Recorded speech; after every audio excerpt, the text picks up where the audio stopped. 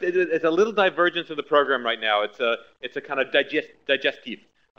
In the kind of excitement of the morning, we realized that Josh left something out of his presentation, so he's going to do the kind of after dinner drink version for just 5 minutes before before Fernando comes and announces the next presenter. So if we could bring Joshua back up to the stage, that would be great.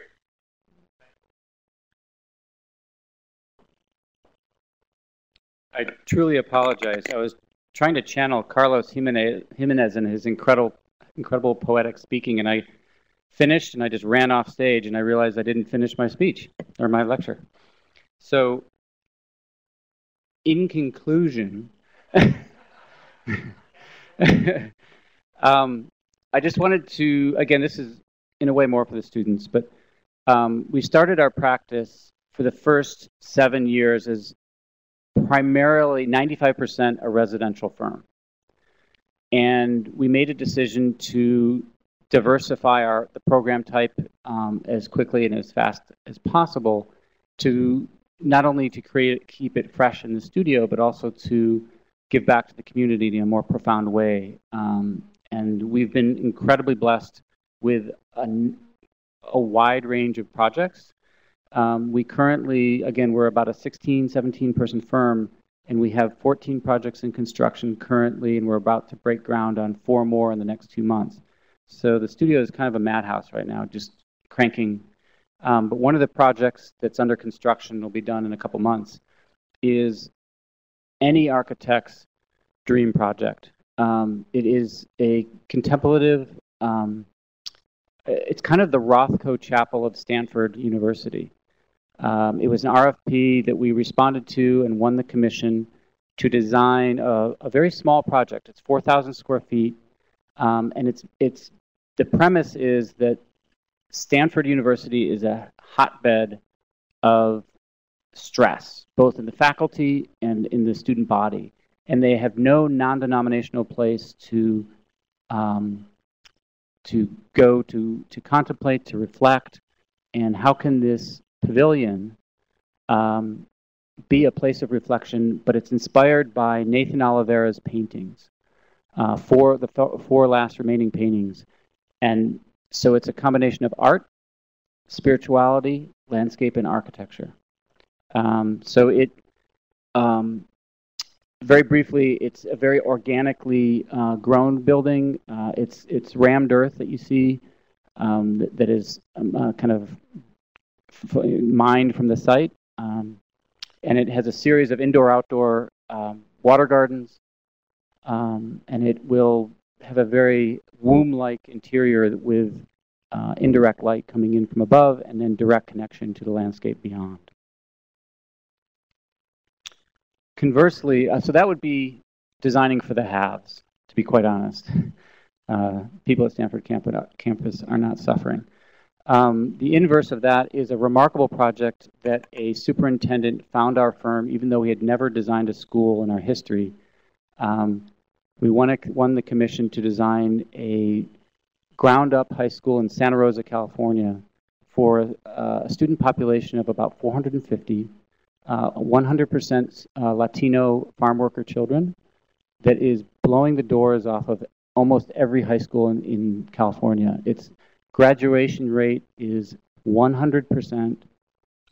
Their college-bound rate is 95%, which is about 30 to 40% higher than the standard high school in California.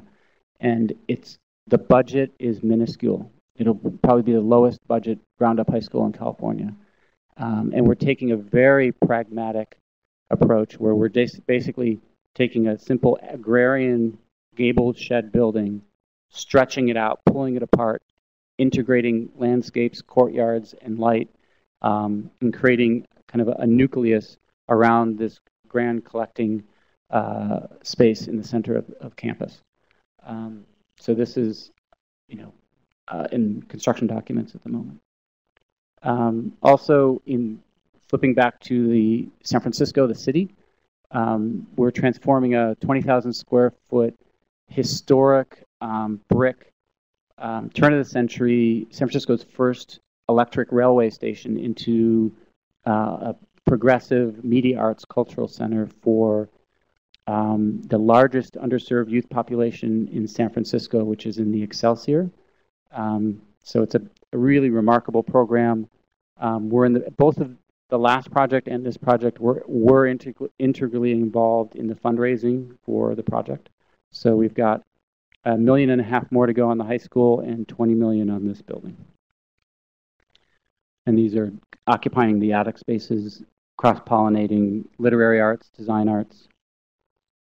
Going back to the rural, we've been commissioned to create a first phase tasting room for a winery. We're transforming an existing winery into both production and tasting room, and then phase 2 will be a ground up winery in the field yonder over here.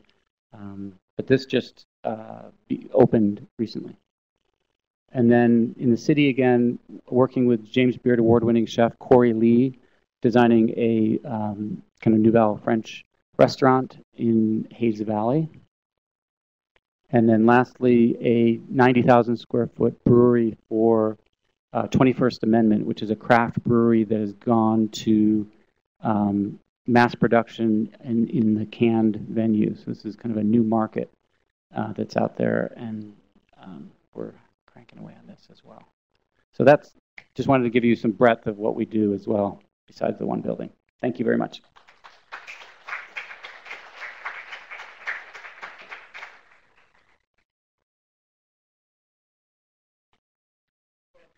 For the digestive fourth at the end of the dinner. I'm Fernando Lara, and I teach a bunch of things related to Latin America here at the school. And it's my pleasure to introduce Francisco Panchi Tomboli and Sonia Carissimo. When I started looking at their work and trying to figure out what to say to introduce them, I was very intrigued by the name of their firm. If you look at our flyer and if you look at the website, the name of the firm is a series of signs, minus, equal, plus, x, or times. So minus, equal, plus, we are all very aware of it. Less is more. It's right there. But the times, the x, the multiplication sign that comes after it, and I was trying to think about it. And yesterday, of course, during dinner, I thought, okay, it's the English translation of that sign, which is about time, the multiplication sign, times.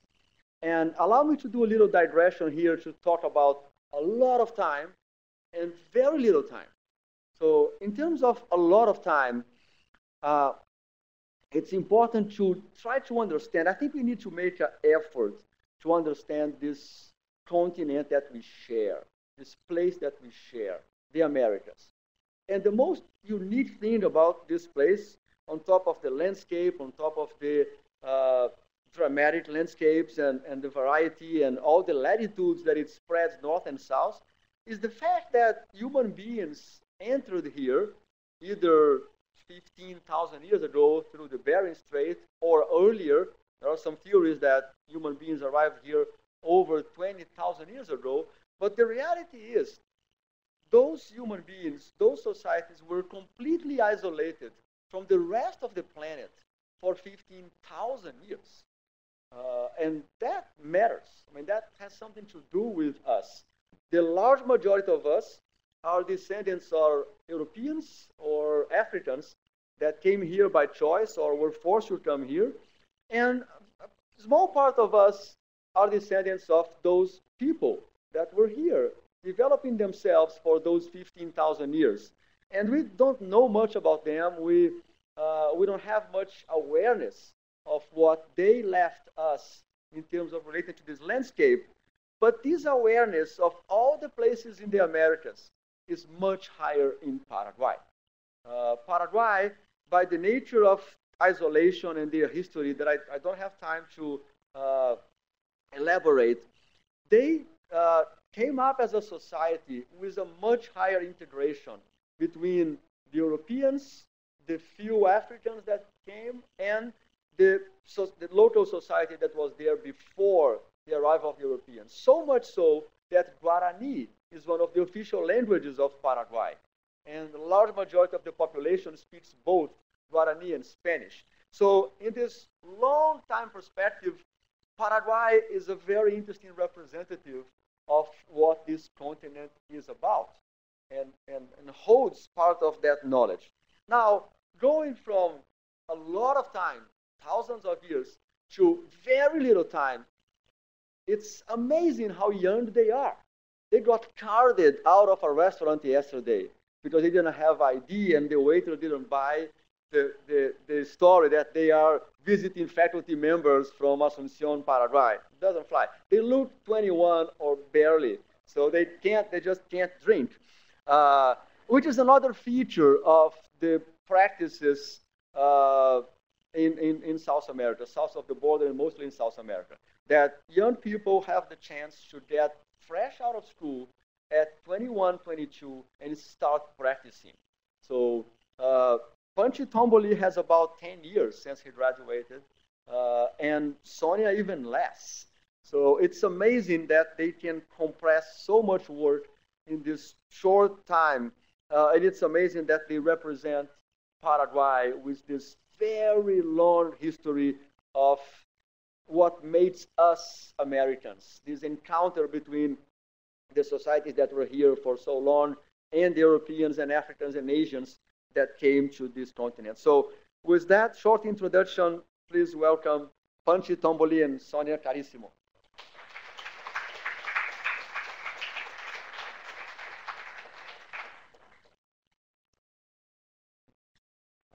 Thank you very much, Fernando, for that introduction. Very nice. And first of all, I want to thank also all the organizers from this Latitude 6. We are really happy to be here in Austin, and we feel like home, so thank you very much. And we also want to thank and say that we're really honored to be amongst these great architects that are giving their speeches too. And well, you explained a little bit the name. I'll try to make it a little bit profounder. As the name of the studio are these equations. The first one is Mies van der Rohe, less is more, but more like trying to allude this difficult simplicity that the equation says. And the other one is alluding more to getting the best for the least. That is from the Ames couple. That is another posture that is very, very strong for us. This name came first from a wood workshop we still have in the studio, and then the name became so consequent. So for some things we did in the office, so we applied the name for the office also. Well, just to show where Paraguay is. Paraguay is in the center of South America. We're Mediterranean. We don't have any seas, but we have a lot of rivers that connect the country to our neighbors. We also show this because it's really important that we always in school we were taught to look up north, to look up in Europe, and like this drawing is really great for us because it like turns over our north, and the south is our north really. This is like just to show Asuncion. Asuncion is by the Paraguay River. It's very low dense city. We have like 30 inhabitants per hectare. It's very low. But it's very well connected by the river. The river was one of the main connectors. Asuncion, in fact, was they call it Madre de Ciudades. It was where the conquerors came from Spain, and from there they reconquered other places and conquered, made new establishments. And we're gonna talk about. First of all, I want to say I'm really sad that Sonia Carissimo, that is sitting amongst the audience. She isn't up here with me because of the language border, and it's a little bit of shame, but I'll try to make it. We always make the conference together, and it shows a little bit the how we work and how we fight and everything. So we're gonna talk about this house, and we're gonna show some concepts also from that we applied in other work we have done. Well, this house is a 320 meter square house. It's in a residential area in Asunción. And the first concept we're going to talk is in habitat, in space. We start with the finished house, and we also would like to show this kind of space where the outside is you're in the inside, but you feel like being in the outside, and it's something that we try to do in almost all the architecture we do. And this relationship between the outside and the inside is really important, and also to try and manage the materials and manage this roof that is hanging from the ceiling, the heaviness, but also this very flooded space.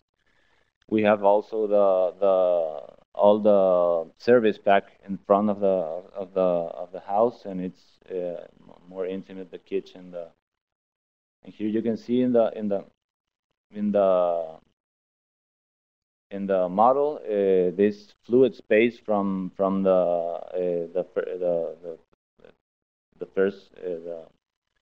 the floor plan, and here you can see how it's more intimate, the service part, and also more intimate the first floor where the bedrooms are. And this here you can see the architecture plans. I'm not gonna show in detail. It's just to tell how the social part is integrated to the surroundings, and how the bedrooms are more intimate. And this comes because it's not just a random thing. It comes because in Paraguay, as Fernando told before, there's a mix of cultures between the indigenous people and the Spanish people that came. And the indigenous people were used more to live outside and have their social life outside, and have small like refuges for the sleeping and for all the intimate activities. And when Spanish people came to South America, well, this is in Paraguay, this is in Venezuela, but I think the space is great. This thing, I mean, being inside, but really being outside also, this intermediate space is really interesting. And the interesting thing is that the Spanish came to Paraguay, and they couldn't impose on architecture like they did in other places in South America. They had to adapt to local typologies.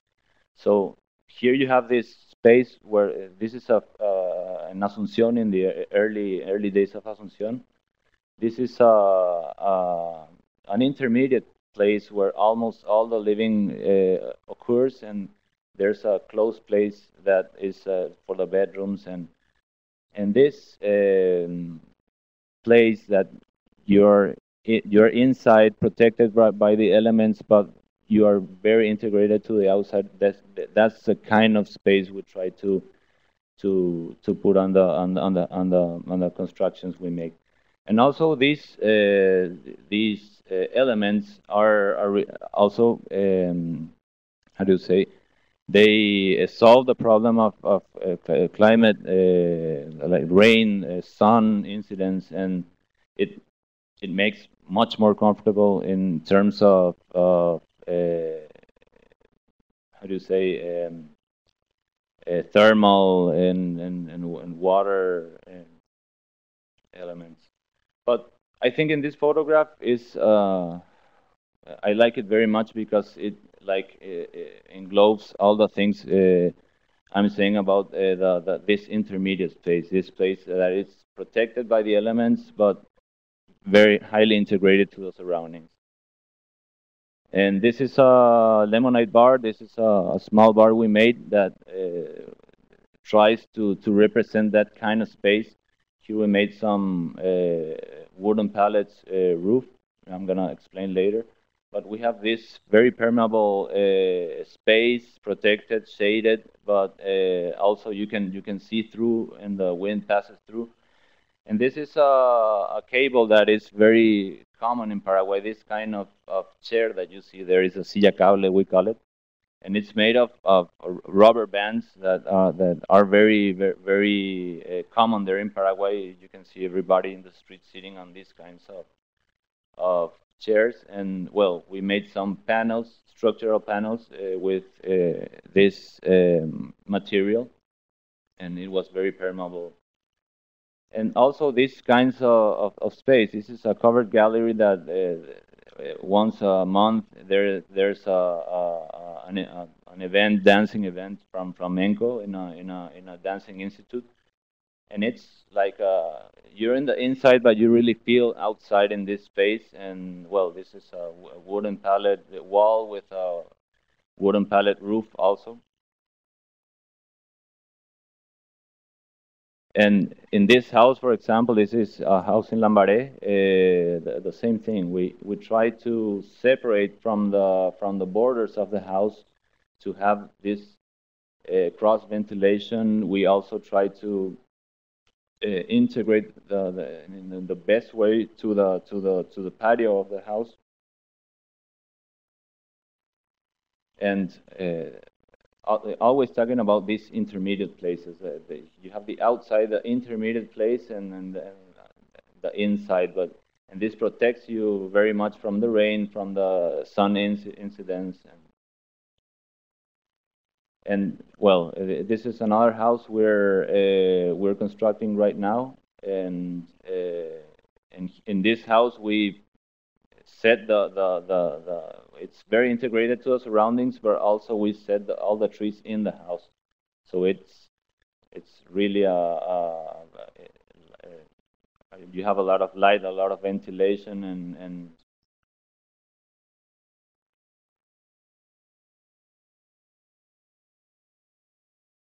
well, the other thing we try to manage in the architecture is orientation and light management. And I will resume all of this, but here we give very much importance to the orientation of the house. And well, many people in Paraguay say no, the west is the worst orientation, but I think that it's a tool to make something interesting about it. In particular, in this house, we created a filter wall that and created a little side garden that makes like a sponge in means of heat and in means of wind transitions and all of that.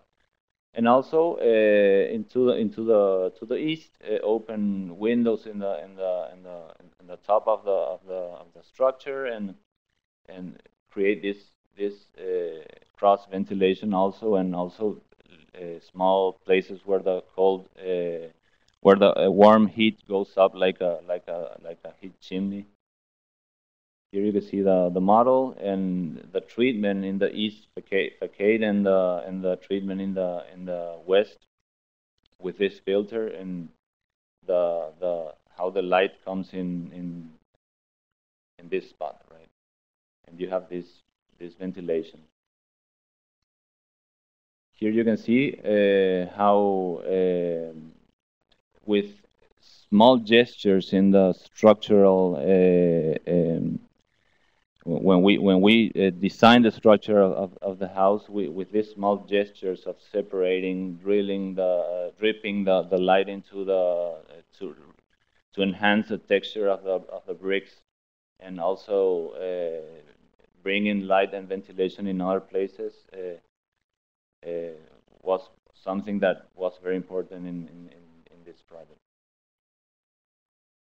here are the windows that you can open for the ventilation, for the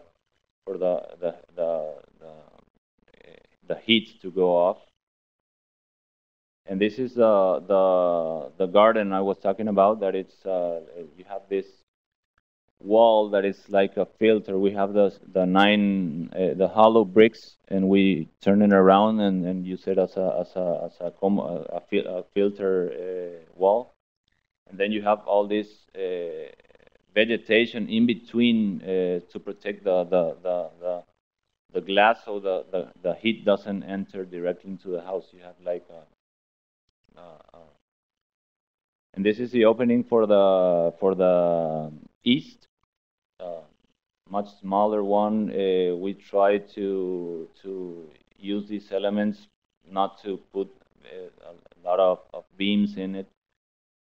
And also, we try to give a little twist to the way we put the elements, in this case the bricks, to generate this phenomenology of light and shadows, and to show one place. In this case, this is a wall from the swimming pool area, and there's a small deposit filters behind it. This is a duplex house we made, and also we use this hollowed brick to this facade is in the west orientation, is where the sun hits the most, and we use this filter to protect the facade. It's separated a little bit from the walls, and we also try to bring in light in this brick vault, but an indirect one. And also this hole in the roof has holes for the heat to go up, and it's like a brick. It's constructed of brick, and it's the light comes in directly. And well, in going back to Lambaré House, also to see the climatic aspects. In this house, for example, this was the line of the terrain. I remember when the owner told me how many. He asked me how many tractors were of soil we're gonna bring to get to the level of the street. That was this one, and I told him, no, let's take the dirt out of here, put it here, put the house 50 centimeters over the 0 point, and well, the result was these bedrooms that you go down there and it's really like 2 or 3 degrees less. So it's a climatic comfort, very good one. And also in the north facade, we did a little twist also to the how we put the bricks together, and we made this filter. At first it was a wooden one, and then we convinced the client to make it of ceramic, because of the maintenance of these materials are really very low, and also when they grow old, they grow old in a noble way, I think. This is a little bit the textures of it, and also try to as the same way as in the other photograph, try to make a gesture of where the house is occupying in the terrain, and we do that, giving a little texture, and also as we separate the openings, so glass openings from the border, you can also see this phenomenology. And another thing that we also have very into the projects is the economy. Almost all the projects have a low budget, so we have to think about economy. But I think this the materials and the cost they are linked in together. For example, in the TC house, these are the tensors. All the first floor is hanging from some tensors from a portic structure, and we try not to hide any elements of the house. I mean, all the bricks, all the concrete, all the materials you really use to construct the house are seen. We try not to esconder nothing, hide nothing. So that results in a kind of an economy of materials, because you don't have to do posterior revestimientos. How do you say revestimiento? Yeah, clapping. We use only the materials that I mean in the obra bruta, where we have the construction. Almost all of the details are finished, and here you can see we use also this hollowed brick to make the floors, and well, you see the bricks, the concrete, and the tensors, and that detail we have seen before. It's not a beam, but it's like a metal that makes the union between the brick wall and the tensors, but that at the same time separates the elements. So you have a clear lecture of all the structural elements. So the structure is indeed very sincere. And well, this is the house, and you can see all the same thing we were talking about, all the materials, all the raw materials being seen. And this traduces also to have not many rubros. How do you say rubros? I mean, you have the brick wall, you have the concrete, you have the glasses. So not many elements in the construction. So not having as much elements in the construction reduces to an economy of materials, and economy of materials reduces to cost also. This house is a 320-meter house, and it costs $450 a meter square. I know, a meter square is, I don't know if you do it in feet, but 1 meter by 1 meter. Well, and this is also the relationship between the constructors, the people that work in the construction place. With us is very, very intense. That's because in Paraguay they pay very little for making an architectural project. Normally we construct the houses. When it's a bigger scale, yeah, it's on other constructors do it. But when it's a house, we construct it, and also when we try to start to make these kinds of details, we are. It's better if we are there and than giving it to another person to construct. And these are details that we leave like in blank spaces. We draw up to certain place the project, but some things also the clients don't understand. When you draw something like this, you can make a render or something, but it's not the real thing. So we make like this 1 meter square test, and we take them to the construction site. We do 2 or 3 of them, and he chooses from one of the well, this finishes to this. And also in buildings, what we try to do is to set the least amount of materials and as a finishing of the work.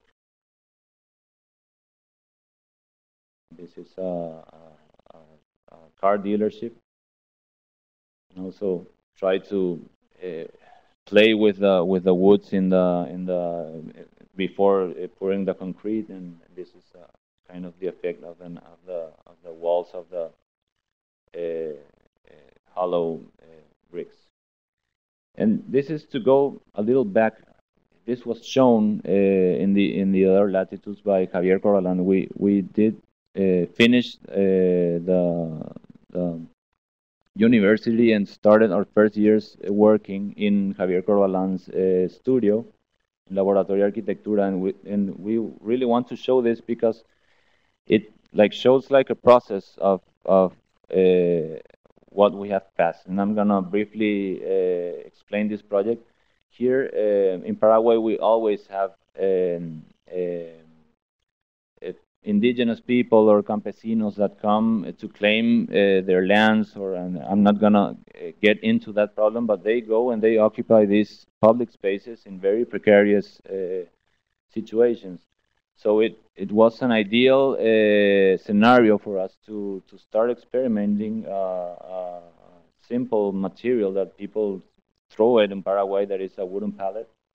And also it was a very good experience to teach them how to construct these little vaults and take their knowledge to their communities when they stopped when they went out of the plaza. It was a very simple structure, and it started an investigation. The people from Basurama, from Spain, also came and we designed this. We call it the tuerca. It's like the closing of the wooden pallet structure, and it was made for people from the university came. We constructed also, and it was really good experience. And it was like a temporary equipment for a place, and a very nice place, but very not frequently used place besides the Puerto de Asunción. And the fishermen came, they used it, and it was a very good experience of experimentation for, well, take the material to a higher level to make a big vault of wooden pallets. And we made in the office, we constructed one module for one house that Javier Corbalan did, the Casa Umbráculo, but we did this in our office, and we managed to break the vaults. And we put 200 kilograms per meter, and it didn't actually break. The wood is flexible, so it deformed.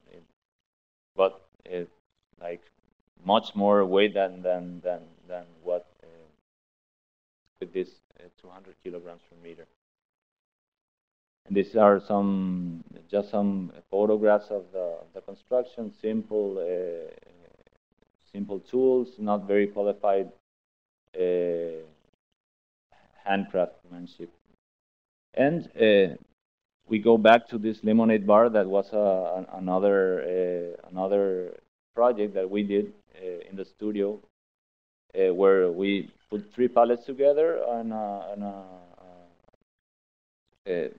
put the more structural height to the elements, and we had a roofing module that was very good, and we did it in other projects as well. Like this one, we had this wooden pallet wall that sustained also this roof. And this is like taking the material to a limit, or putting it in another way than it was really assembled to be. It's something that we consider very interesting in architecture. And well, all the things we talked about, the light, the space, it's all resumed to we try to have a spatial intention in the architecture, and then we design a structure that solves all these problems. So like all the things we saw before is solved mainly in this point. So we have here the plans.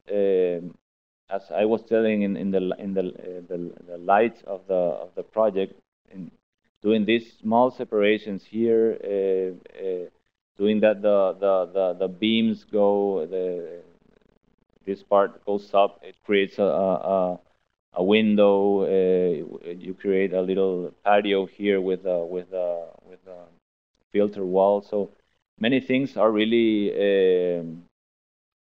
done in this point.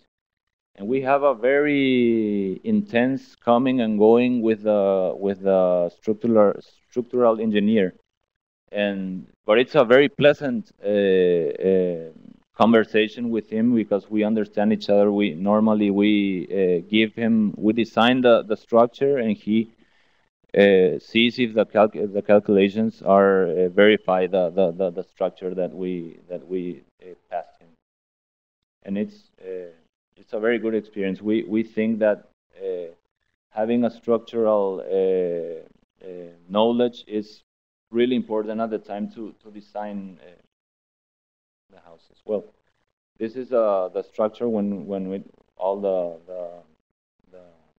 encofrado, we call it. I don't know how you call it, all the form was taken out, and a little bit of the process of it. Since we construct, I want to show a little bit of the process we make for this house. That this floor was hung from the portics from the roof. We have to do this one first, and this is a very important part for us because we have to see that all the woods are in good shape. See that all the tensors are good; they don't move. So because this will be the one of the details of the house in this point. So it's very important for us to be careful with all of those details. And here we're. This is the roof. These are the tensors that go on the beams. These beams were post tensed before the concrete, and when the concrete comes to a resistance, we pull the cables.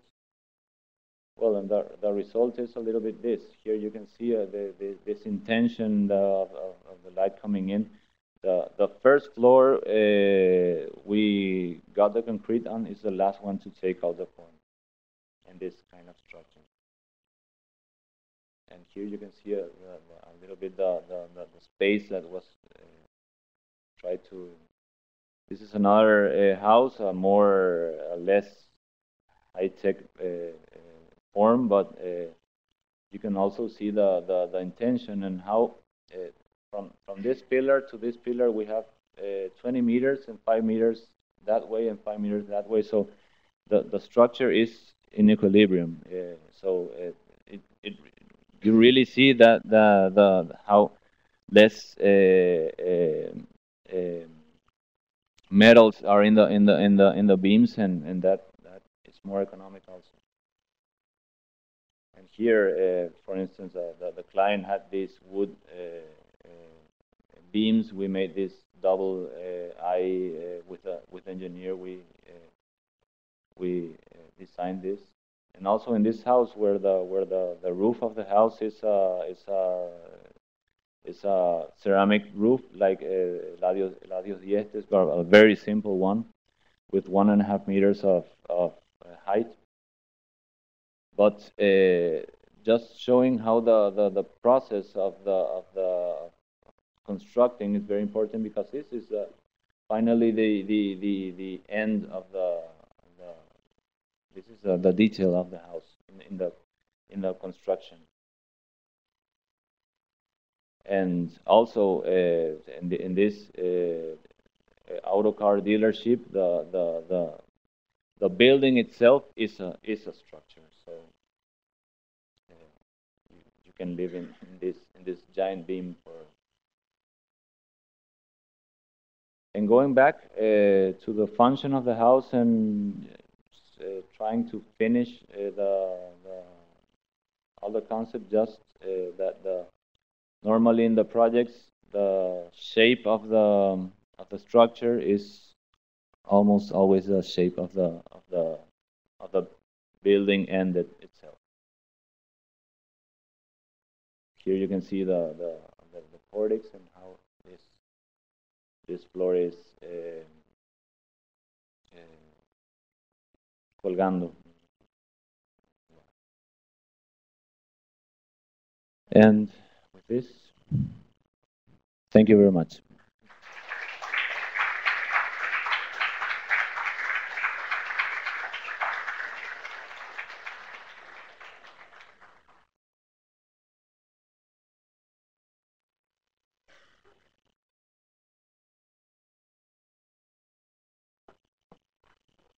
Thank you very much for that presentation. It's a great pleasure and honor to introduce Rodrigo Pérez de Arce. Rodrigo studied architecture at the Pontifical Catholic University of Chile in Santiago de Chile and at the Architectural Association in London, where he also taught in the late 1970s. At that time, he was preparing his wonderful line drawings of the urban transformations, an urban design thesis that was published in a single issue of the UIA International Architects. In this urban design approach, Rodrigo took on the famed but fatally flawed urban constructions of such luminaries as Le Corbusier's Chandigarh or James Stirling's Runcorn to carefully but subtly transform and improve them.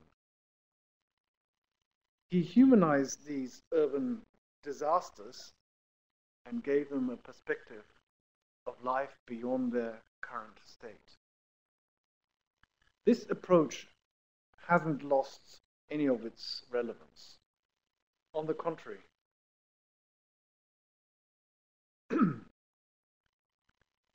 in a world that has thankfully abandoned this exclusive tabula rasa type urban design model, Rodrigo's approach is more relevant than ever. On returning to Santiago de Chile in 1980, Rodrigo continued for some time to design speculative projects, urban design projects, before securing his first important commissions. Parallel to that, Rodrigo joined his alma mater as a professor and as an editor of the highly influential ARQ journal. The Valparaiso School with the Open City group became known on an international level thanks through Rodrigo's monograph. And he's currently editing or completing a book on Chilean architecture of the second half of the 20th century. Rodrigo possesses a critically constructive and thoughtful mind, while incisively critical as a thinker. Rodrigo prefers a quiet and engaging mode of discussion. This mode of engagement is based on the respect he has for others and for places, for things that exist on the ground and for things that are surrounding us. Rodrigo is appreciative of the social and cultural substance that surround us. It is a characteristic that has qualified him to be a member of the Chilean National Conservation Board. Rodrigo has received international awards for his buildings and public spaces. One of these is the Plaza de Armas, the main square in Santiago, Chile, for which he proposed a subtle intervention that succeeded to keep all of the mature trees and to provide an almost invisible renovation of what is Santiago de Chile's main public space.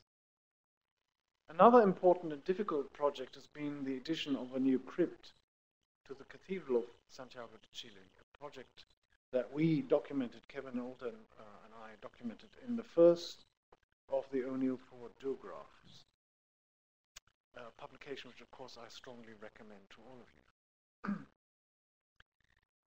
Rodrigo Pérez de Arce is a man of letters, a man with a universal mind, a mind that is at home in the world as much as it is at home in Santiago de Chile. He is an architect in what I think is an all-embracing meaning of the word, designer, educator, and critic. And it gives me not only personal pleasure, but deep satisfaction that we're able to welcome one of you here amongst this conference.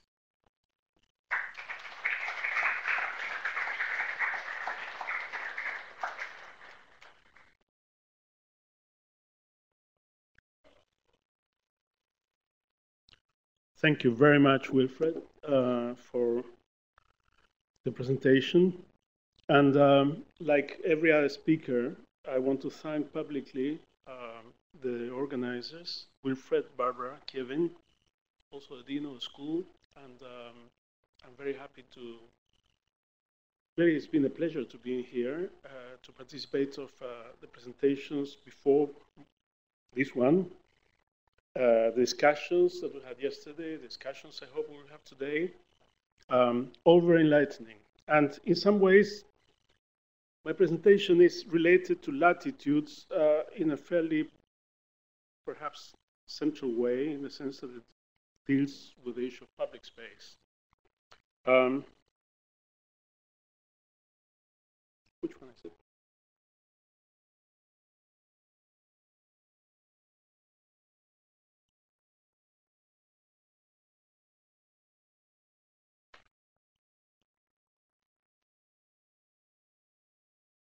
Okay.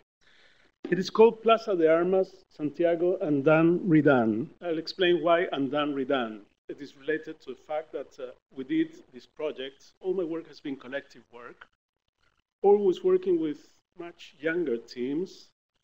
Plaza de Armas was done in 1997 through a national competition. And recently, we've been called by the mayor of Santiago to take care of it again under certain circumstances, which made it inevitable to intervene in this space, which has been quite abandoned in the time in between. When Barbara invited me to Latitude, she says, look, I have no project going now. What can I show? The crypt has been published. It's kind of a long way back.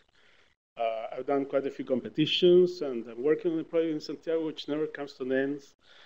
But then I thought, okay, I'll present Plaza de Armas mainly to talk about the project, of course, but also to talk about circumstances around the construction of a public domain in a place like Santiago, Chile.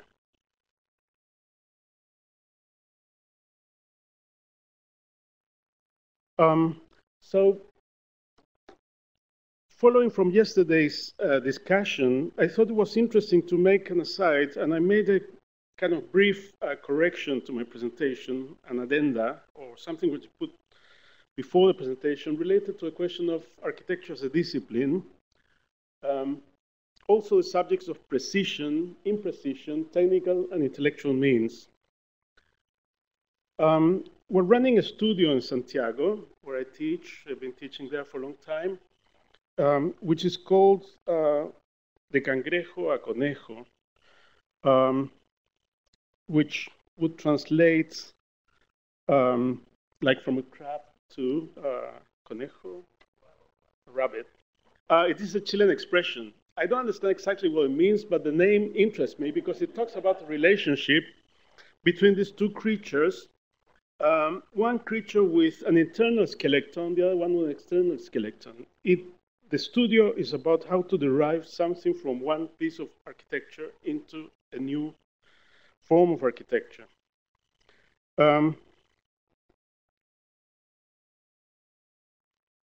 So it is about a dialogue.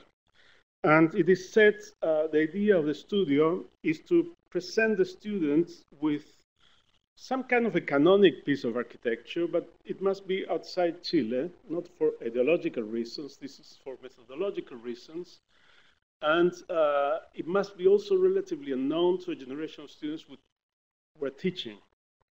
We want them to have an in-depth kind of immersion into the piece of some other architect, and to be able to extract from that certain clues, the program and the conditions of the general conditions of the project, and to inscribe that on a site which is usually absolutely contradictory to the original.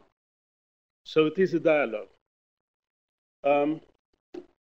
And insofar as it is a dialogue, it is about learning from a project, and it is about understanding the discipline as an accumulated body of knowledge and experiences. It's about understanding that we never work alone as architects. We work against a fantastic kind of backgrounds. We work against also the work of our peers. We're always looking sideways or forward, but also backwards. We're working over the work of others all the time. We never design alone in that sense. And the question of precision is also an interesting question, which comes up frequently when one talks about the kind of craftsmanship and the kind of budgets used in local projects in South America, or at least in Chile. In this studio, the study of the model, each student is assigned a piece of architecture. They have to work a model as a first kind of interpretation, or rather representation of that piece. But we made it so that they have to work very slow and that the tools are almost inappropriate for the task. So they cannot use sophisticated technology in order to make the model. They have to use solid timber, and they have to carve a piece of timber in order to arrive from the crude kind of piece of material onto the reproduction of the project they have at hand. They also have to find out a way of decomposing that piece significantly, we say, into two components. Never mind what the project is, you should be able to take it away in two parts. Because the relationship is so slow, because the tools are kind of difficult, and the process involves kind of tactics, which are material tactics on the one hand, but they also have to do with keeping the integrity of the piece of work. The immersion in relation to that project is completely different. So the kind of light passage we get through on a computer screen when we press the name of Leverance or Le Corbusier, and we have in front of us myriad images. But there is also a technical dimension, and the question of precision here is not so much geometric precision, it's more to do with a kind of conceptual precision of understanding what the project was all about. What is at stake in the construction, for example, of this stair that comes from the building by Sterling. So at the end of the day, we have models which are crude at some level, but I bet you that this guy, the guy who started this wonderful museum by CISA in Porto Alegre, really got to understand very well the construction of that building and the conceptual kind of construction that enabled CISA to organize the kind of movement within the building, to orchestrate the moving in and out of the skin.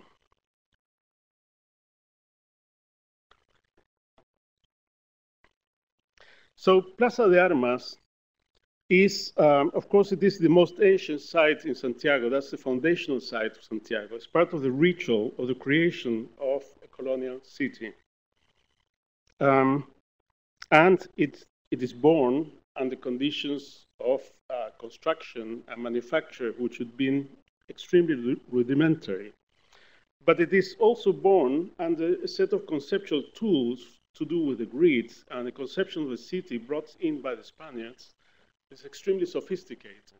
Like some 400 other cities in the south of the continent, Santiago has proven to be a city that has accommodated change over the years without denaturing that kind of initial instinct or the initial kind of conception of the conqueror. So there is also in Santiago that kind of, in fact, the grid, the famous grid, is imperfect. It's not orthogonal. It's got deviations. But conceptually, it is perfect. The deviations maybe give the grid a slight level of vitality. They don't matter very much. We could say that it is a precise instrument. I like to show these examples, which I find interesting. This is the stands around an arena for the kind of vernacular game of the rodeo in Chile. As you can see, it's absolutely elementary craft. Lots of timber, nails, but you will also see wire kind of joints and so on. There's a sort of imprecision, but the arena itself is absolutely precise. And as we find often, and this is a subject I've been kind of researching, the architecture of play, one often finds that there is something which is like a canon, which is the arena itself, strongly ruled, often perfect in geometric terms, very strict in dimensional terms, very strict in material terms often, and the latitude, the tolerance of the construction of its perimeter. Something of the kind we find also in the relationship between formwork and resulting building. This is part of the civic quarters in Santiago, Chile. This was built in the 1940s, probably. We use timber extensively to build with concrete, to the extent that there is a timber building before there is a concrete building. The timber building is imperfect. The concrete building is as nearly perfect as we could make it at the time. So we have this kind of precision and lack of precision, this kind of conceptual precision, and this kind of latitude or tolerance in the making of spaces. We find it all over the place. This is a small hamlet in the northern part of Chile, in the desert, absolute desert, in the Atacama Desert. I like the image because it talks about the importance of the public domain, which in this case is represented by a football pitch. And the way these people make the football pitch is by moving earth from somewhere else into the site, leveling the site and distributing this piece of earth. Is almost, I find it very, very touching that so much effort has been gone into the creation of something which has got an occasional use and is an expendable use in a sense. It is only for playing games. Craftsmen, this is Plaza de Armas. This is on site now. We are paving the streets with cobblestones. We're upgrading the level of paving that we could afford in the first project. There's nothing special about it except that the material quality is good. Stone craftsmen are fantastic in Chile. It's one of the only trades, I would say, that has got a real tradition. But what I want to refer, in particular, in relation to this issue of perfection and imperfection, or accuracy, inaccuracy, precision, imprecision, is that the stonemasons recognize in their code a system which they call capricho in Spanish, which is like this one. Capricho is like a set of instructions which enables them to innovate as they go. So that you give them a drawing, but more than a drawing, you give them certain instructions as to the sizes, the rhythms, and so on. And they can improvise, and they like that because it is more creative and it is more entertaining to do. But the cobblestone, which is not a capricho, is a stone paving which is conceptually designed as if every piece was exactly the same as the other. But in reality, what you give them is also a certain degree of latitude as regards the numbers, the dimensions, which enables them to respond to the task, to produce the paving, and to create something which is homogeneous but is vital. It's got kind of the vitality of the handcraft. So some of these issues are built into the codes of the crafts. Some of them are to do more with the conceptual vision of the project. When we confront low budgets, impossible timetables, which is the usual kind of picture currently is our problem on site, we have to be tactic all the time. We have to be where to be precise and where to make decisions and where to let go. So the lecture is about the common ground, Plaza de Armas. And Plaza de Armas belongs to the idea of the Spanish square.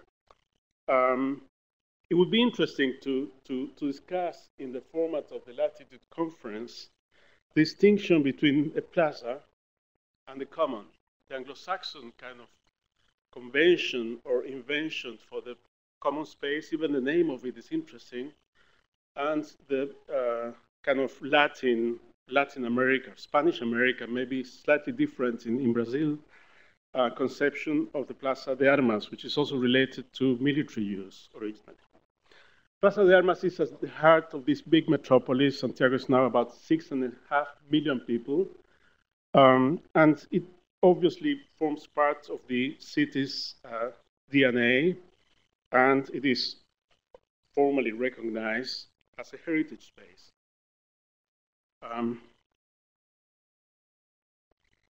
Through the works of the 1997 remodeling of the plaza, which was initiated by construction of the underground, archaeologists did some important kind of discoveries about the look and the fabric of the plaza in the former colonial years.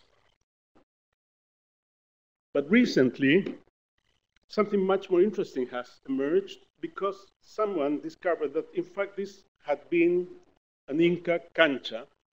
A cancha, which would translate for field, is the Inca denomination for an explanade, usually a space with a ritual significance, and usually also with some kind of cosmic significance, which seems to be the case in Plaza de Armas. So recently, this year, we came to realize that we were talking about not a new Spanish foundation, we're talking about Spanish deciding to place a square exactly on top of the indigenous kind of installation, and with obvious kind of ideological or whatever connotation. They were not founding, they were kind of refounding.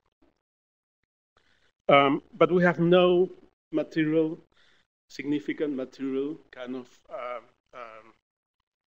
proofs of this event. Just very small things have emerged, and through documents and a series of other things, people have reached the conclusion that this was an Inca square.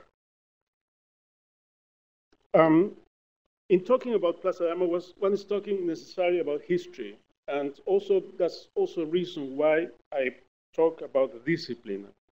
I mean, architecture is a kind of repository, not just something that is being challenged or addressed every time one is doing a project, but as a kind of repository of knowledge and experiences. And at the end, the city also has a kind of choral work. There's no author any longer in the city. It's just an infinite concatenation of actions that create the city.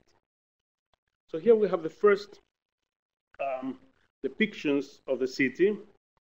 These plans were drawn at our practice by Mauricio Peso when he was working with us at the time. So he produced a series of plans, slightly schematic drawings, to show that when it's talking about space that keeps its identity over time, but it's space which at the same time is all about moving identities. There are two kind of movements, one of historical kind of continuity, the other one of leaving an imprint every time over the same space. Originally, what you get is a square, the church sideways to the square. So the square was more like a burial place, was not the atrium of the church, and some of the public institutions beginning to use this and these areas here, the others being residential. Very simple, very diagrammatic scheme. The square is obviously absolutely empty, and that's the point about it. Just like the cancha, just like the playing fields, it is an entity that draws its strength from emptiness. It's a non-project in a sense. And it is the representation of the crown in this remote place in Chile. Second stage, the church has shifted orientation, very significant, because now the square becomes more like the atrium of the church. It becomes like the anteroom of that main public space in Santiago. While this is happening, obviously, there's a consolidation of the edges here. At the time, this is empty. There is just one fountain in the middle, which is for the provision of water for the citizens of Santiago. There's some other small kind of monuments or very basic, structures for marketplaces, stuff like that. And there are accounts of bullfights being fought within Plaza de Armas. And this here is the first bull ring that was designed in the 18th century, Santiago, late 18th century, as something to be built outside the grid, to be located somehow outside the main spaces. And that was kind of, the look of it was probably like this one. And this looks also talking about precision and tolerance, very interesting, precise circle and very kind of activated perimeter. This is in Rueda in Spain, but the pattern is exactly the same. The plaza was the place where everything happened. And the reason for colonnades and for balconies often had to do more with the existence of full bullfights than with a provision of spaces for the domestic spaces that were behind those. So the place is still empty. Greenery, public greenery, reaches Santiago in this form. Before we had parks, we had promenades, and that's also Spanish kind of pattern. And there's a notion of the square as a theater. The emptiness of the square is exactly like the arena of the theater. It's an empty space, so they can set up plays on it.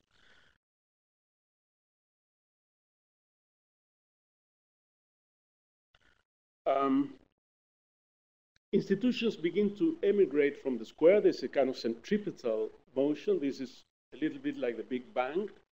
The square is where everything else, and there is a kind of movement out of the square, so that the seat of government, the seat of justice, and so on, begin to move away. And these spaces here were designed as tribunes for the kind of spectacles we had in Square, primarily for that, exactly as in some public plazas in Spain, some Plaza Mayor, for example, in Madrid, which has got a similar conception, much more sophisticated, but along similar lines.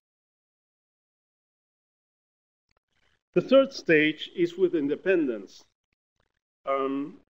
Interestingly, as soon as the country becomes independent by 1918, the plaza changes name. It becomes Independence Square. The name didn't stick very long, but they removed the signs of Spanish dominance. And it is my interpretation, but maybe an historian should corroborate that. They introduced a very small garden here in the middle, so that they introduced the substitutes the notion of the emptiness by the notion of an ornamental garden. And this garden begins to expand outwards until it fills up the square. This story, which I find interesting, is the pattern followed by almost every single square in America.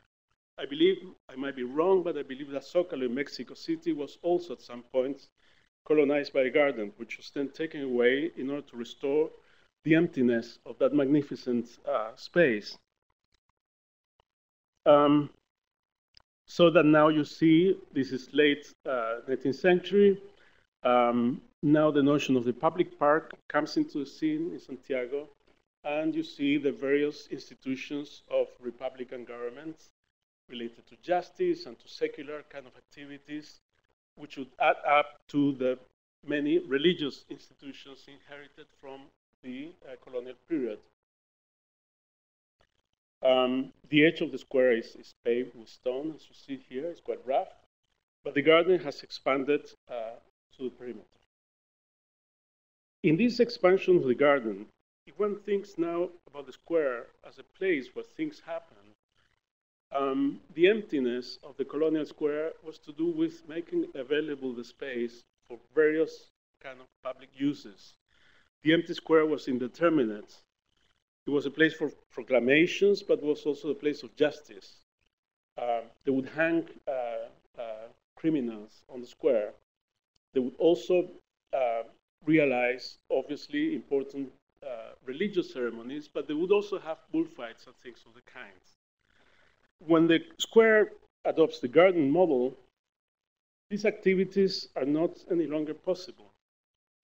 We have instead something which appeals more to a more aristocratic mood, perhaps, more to the notion of a promenade, to being there and to show yourself, a different kind of cadence, a different kind of movement, and obviously a different atmosphere. This is nothing to do with the original notion of the theater. This is much more to do with the romantic notion of the promenade. So these were the two kind of fundamental models of Plaza de Armas. Interestingly, the garden becomes like an exotic garden, a little bit like a botanic garden. There's not a single native tree in there. They're all imported from various parts of the world. And has got that kind of quality, which becomes perhaps more accentuated through this remodeling done by a French landscape designer, where you get this kind of pattern. It's quite conventional in a way, but you also get things like a kiosk with music, and also with the Ottoman kind of resonance of a bit of Orientalism. Lots of benches, which are called sofas, also flowing from that Ottoman kind of Orientalist thing. And obviously here the pace of movement within the square is very slow. So the notion of the emptiness of the original is completely erased and substituted by something which has got a completely different rhythm and atmosphere.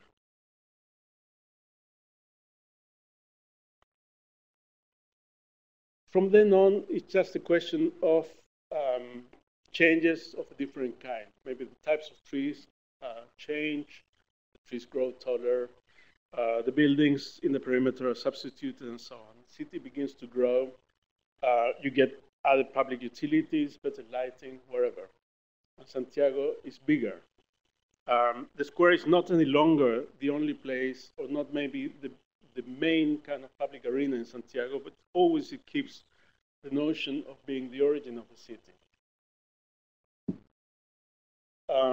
You get commerce, as in other cities. You get systems of arcades expanding into blocks and so on. And more recently, you get the upper classes moving away from the space, far away into the mountains. And near the square, you find things like this is a colonial house, which is now a museum, and this is the oldest steel structure in Santiago, a little bit like those constructions in Soho, New York, which is also a public monument, but it's a commercial space. So by now, Santiago is a large town with lots of critical problems, with enormous immigration from the countryside and all the kind of story of cities of this kind. And somehow, even the drawing of the square is now undone. There are trees all over the place, and the place is somehow decayed and disorganized, and the quality of the planting is also quite decayed at that stage.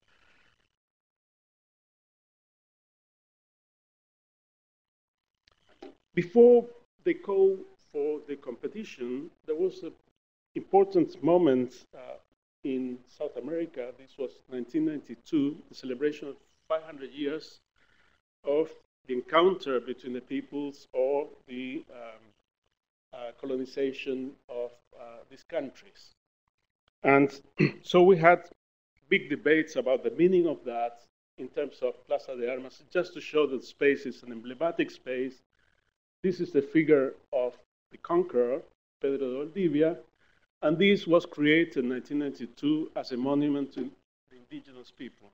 Very kind of, people don't like that monument very much at all, but the point is that the plaza was the arena where you reestablished the sense of equilibrium between these two forces. And in that sense, it retains that kind of emblematic value. The other event of the time was the construction of the underground, which has to excavate a large part of the plaza, and also will bring up the possibility of emerging through that space for the first time in the life of Plaza de Armas. So that was the context of our competition. And what we did, which is actually quite elementary, very, very simple, though we thought it was correct, I still think it's the correct thing to do, but it's not a very special idea in a sense, but it's simply to combine the two formats. The colonial format is now alive around the institutional sites of the plaza, and the romantic format, the shaded plaza, which is something people really like as well, is being now removed. In removing it, what we did was to also displace the center, where before you had one center, now you have two, which to some extent shows that things are of different kinds when you look at the plaza from a contemporary viewpoint. That was the essence of our scheme. So here you have, this is the conqueror, this is the indigenous people movement, this is the places where we managed to locate with minimal disruption to the surface the connections from the underground. And then there are some subtle topographic moves, like for example, to build this up or to raise this up slightly in relation to the perimeter, to move the kiosk from these, which have become a very noisy road, into these, which has a quieter place. So very, very basic kind of decisions. In contrast to the competitors, the competition that were excavating the plaza everywhere in order to establish so-called three-dimensional public space, we thought that at all costs, and we still find that it is very, very important to retain the continuity of that ground and in no way to obstruct it.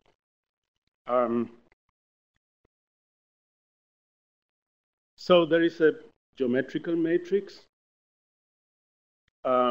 which works through this kind of shifting of one element within the other one. It's like a containment of a small garden square within a larger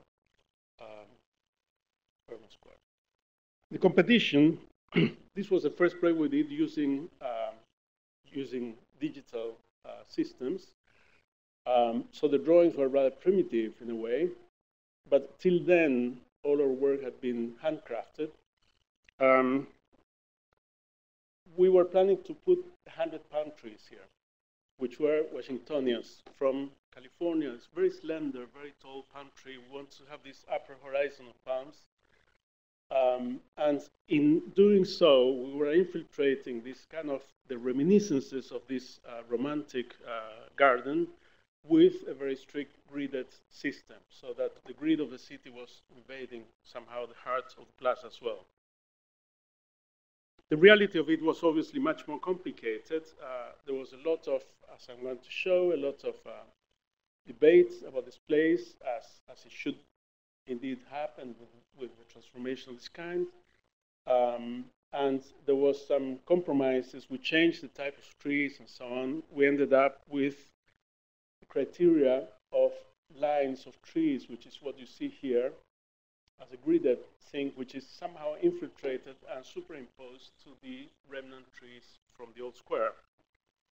Interestingly enough, our party, one talks about party, the emptiness of these spaces is exactly what this French architect did in creating the National Congress by the end of the 19th century, where he creates a garden in the two fronts of the Congress, and he pushes the box into the edge of the block, creating like the reverse, a figure ground kind of reversal of what we did, without at the time understanding that. But that's just a chance effect. So we had obviously to weave this proposition through the pre-existing elements. We had the three monuments. The central one is kind of paradoxical, is a celebration to the Ayacucho battle. It's nothing to do with the Chilean independence. It arrived to Chile by mistake, but people decided to keep it in the middle of Plaza de Armas all the same, so it is still there. There was a vertical dimension. We could look at it. We could look at it as a system of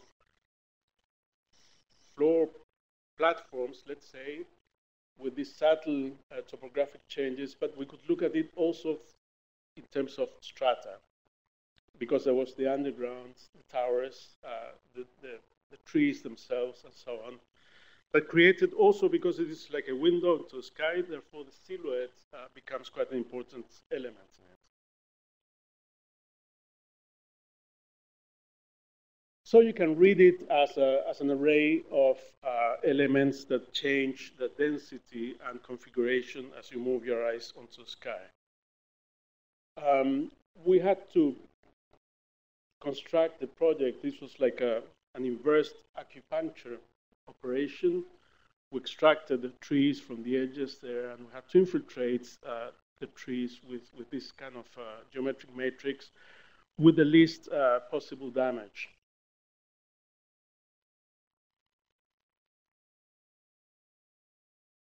And in doing so, this was conceptual, this was a competition submission drawing. In doing so, we tried to reinforce the notion of two ecologies or two conditions, a sunny condition and a shelter condition, a shaded area, density on the one side, openness on the other.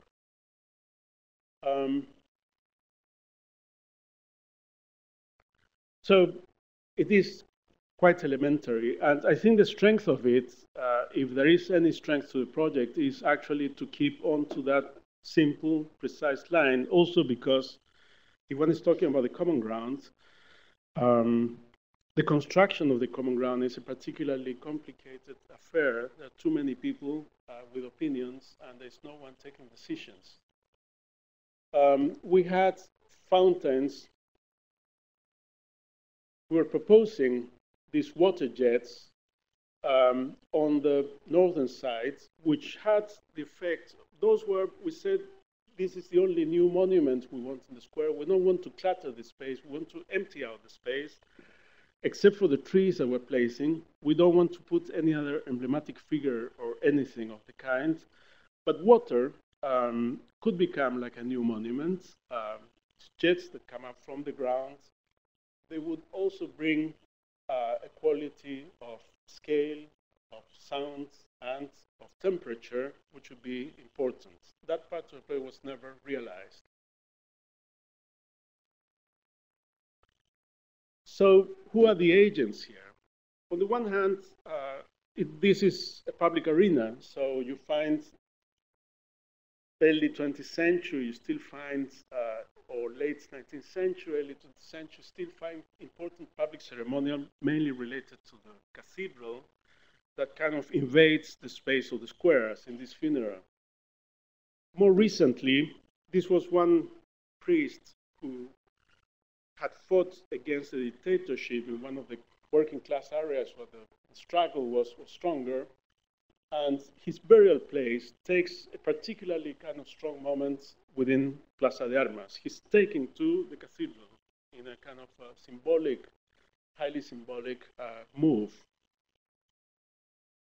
But you also have this kind of question of preachers, certain patterns of association, people in the square or simply the kind of day-to-day relaxed mood of a large city.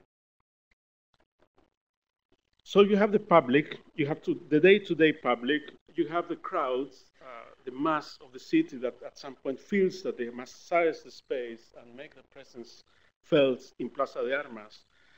Because of the importance of the space, you also have the press. This was being published as we were developing the project, so that we were drawing lines at the same time. We had to go to newspapers or to radio or television sometimes to try to defend the project. There was a lot of discussion about it, a lot of misrepresentation of it through these kinds of diagrams. But this is actually what percolates onto the public about the public space and makes the issue of moving through that space and trying to organize things within it particularly complex. So with the project, we have this historian who said this is the requiem to Plaza de Armas, you're destroying the spaces, were very strong words. And actually, not easy for us to react to that. It's like feeling frontal attack. A desert made of concrete, tropical breeze over Plaza de Armas because of the palm trees, from Macondo to modernity, an urban contribution. So obviously these opinions were also kind of disconnected. You couldn't make much out of summing up public opinion. Time gave us some confirmation of some of our expectations because the space actually began to be used again as a public theater through concerts or various events. And people began to appreciate that. So that this dual kind of matrix of the square was beginning to become part of a habit or some kind of a public tradition. We had people who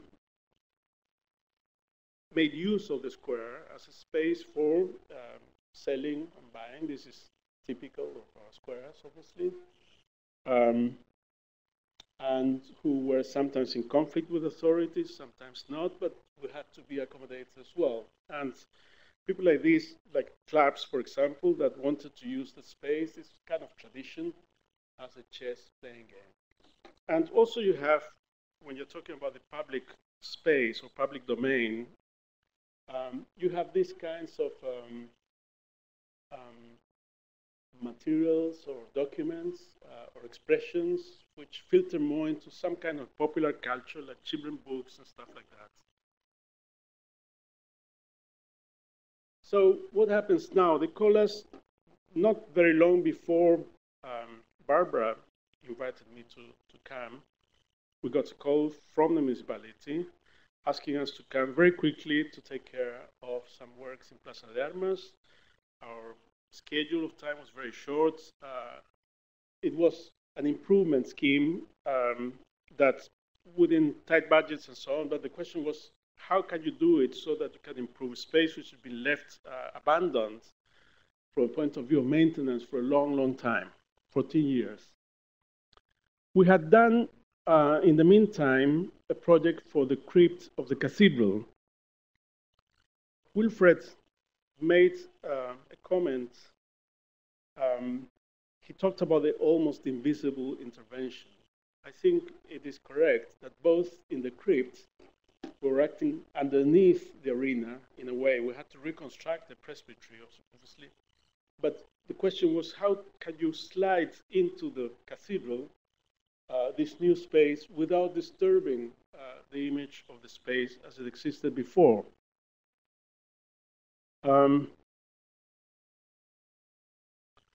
And last year we did a competition for the National Museum in Santiago.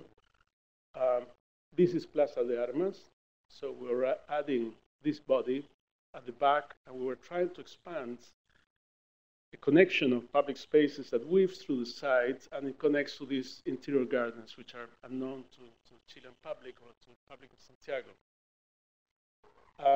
We didn't get anywhere with the scheme. we didn't win a prize. We had the plan of Santiago here, in the undercroft of this small lecture hall. And this is as it would be if we were looking from that hidden garden onto a museum, onto a square, as a sequence of space. It would be nice to be doing this project. It was a very nice idea of working now on the perimeter of the square. Also, during the much publicized student unrest events that occurred during last year, there was this open class given in Plaza de Armas, so that again, the place was recognized as a theater where something momentous occurs, and these people use the emptiness of the square rather than the area of the trees. There are 5 measures. Political periods and public spaces, they don't go very well together because unlike systems like monarchic systems or even more with the absolutism of the French kings, you can really plan ahead. Dictatorships plan ahead also comfortably, but democracy is much more complex. Their periods are very short. In color, we have the 2 ones who were our clients. She's the current major. He's the one who was there at the time of competition. This one called us, but he didn't do anything at the end because he had to confront the earthquake. So the funds moved on to other things which are more kind of priorities. So political times, very short political times, for a project that really compromises very long spans of time. How do you do with planting? What do you do with the trees? In the 19th century, it would be unacceptable to plant a tree of this scale. We saw it in the square. In the 20th century, the mayor asked us to bring very, very old, 400-year-old palm trees to the square in order to have somehow the project matured and made and visible to the public immediately.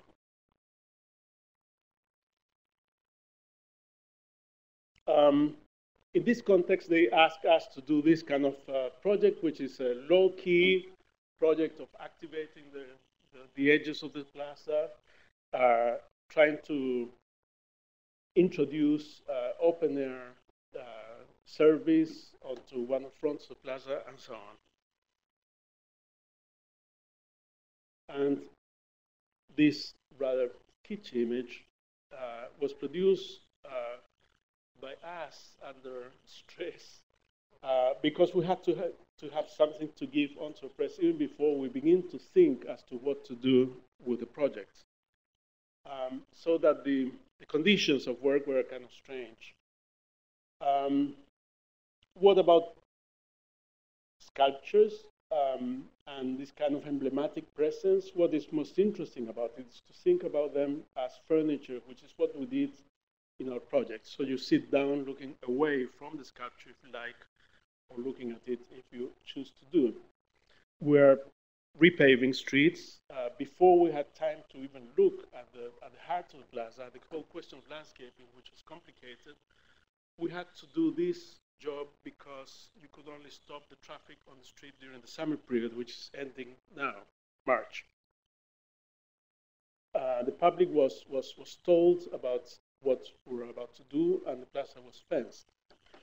What happens? You're confronted with a structure of the public sector, which in our case is divided this way, so that lots of specialists, and each one knows only about a fragment of the problem.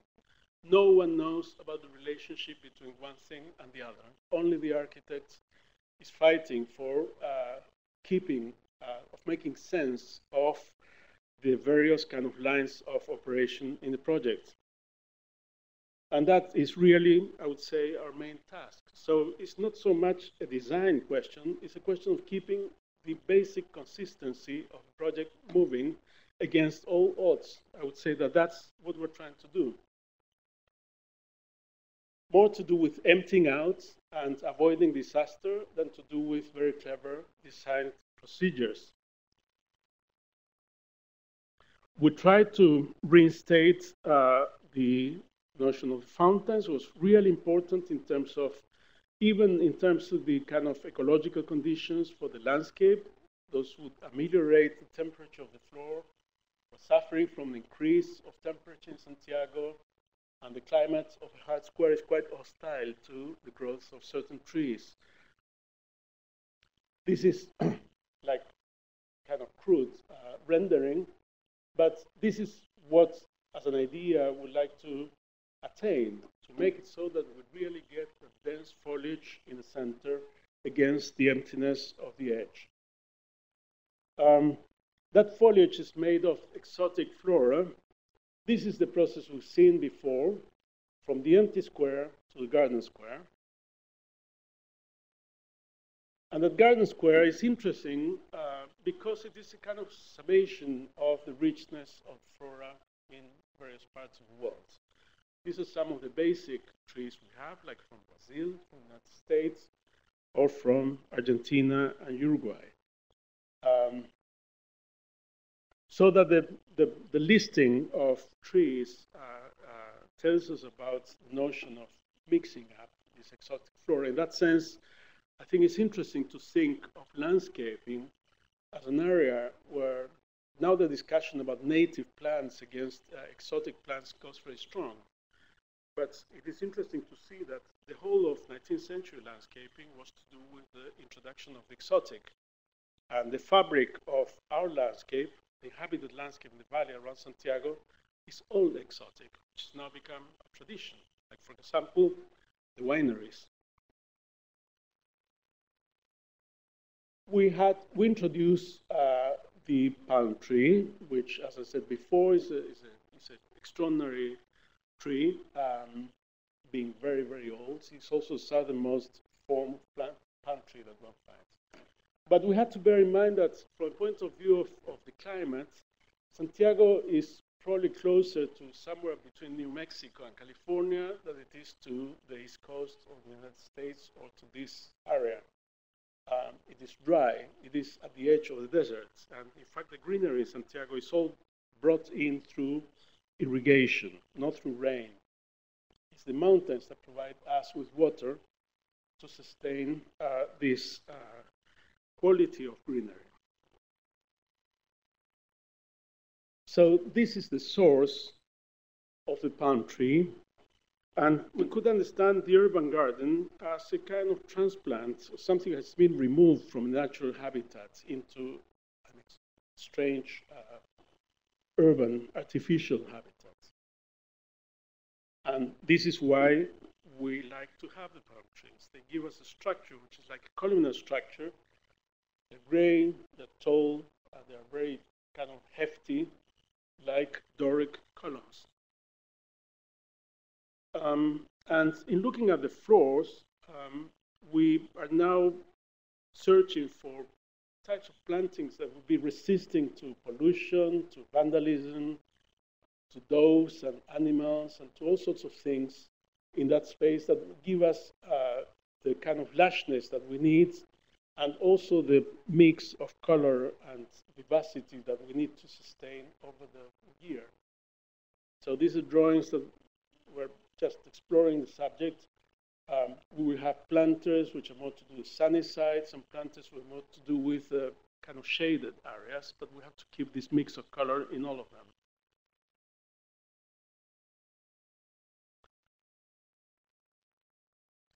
So our expectation is simply to make stronger that contrast which is at the basis of our partie.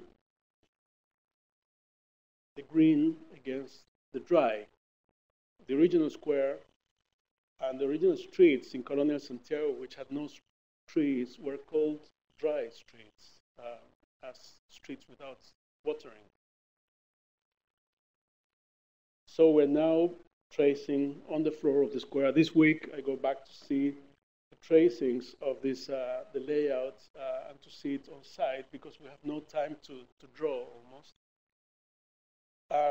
In order to attain this, but this also brings us a problem, which is how do we make sure that the inaugural day would have enough vitality, enough greenery to make it somehow worth the whole period of time that has been enclosed.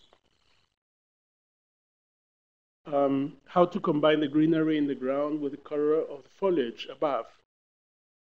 How to orchestrate maybe the uses of the edges with the colors of the square within.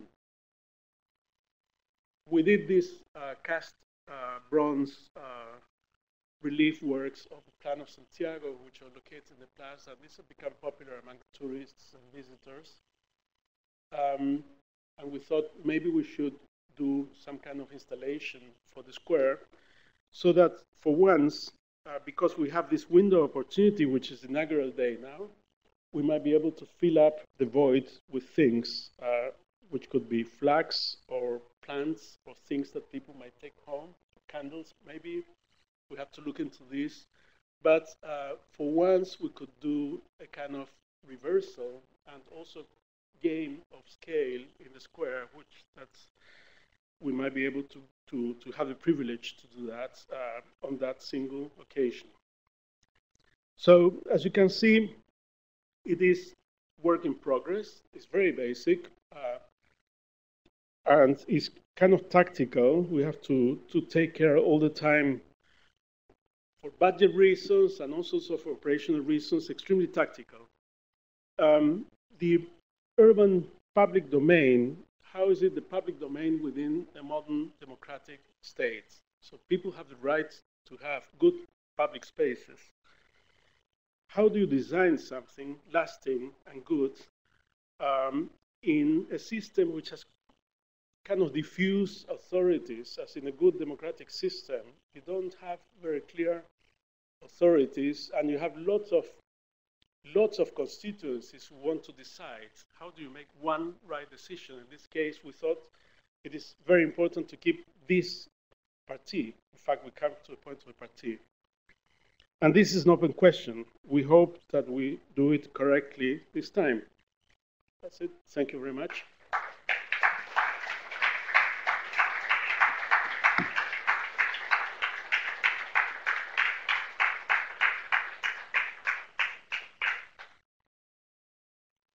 Well, this is about history.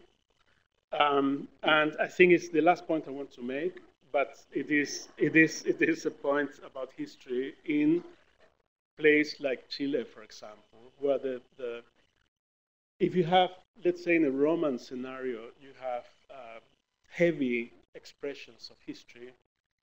In the square, actually the oldest thing we have is the palm tree, which has been brought up in from somewhere else. It's older than any of the buildings around. There's not a single piece that will stand up to that kind of presence and weight as you find in a European scenario like the classical world.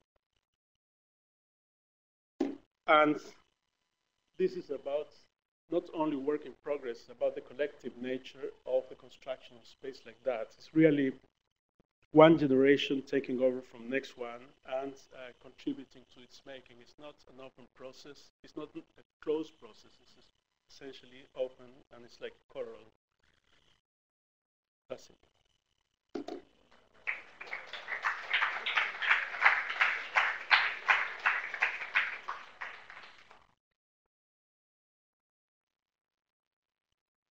you so much for a wonderful presentation, and I have to say it was very refreshing to see this discussion of public space take part in Latitudes. So it's been a great afternoon. Let me invite my colleagues Dean Almy and Coleman Cooker to take the table to do their responses, and also the four presenters of the afternoon, of this afternoon: Fernanda, Panchi, Sonia, Joshua, and Rodrigo.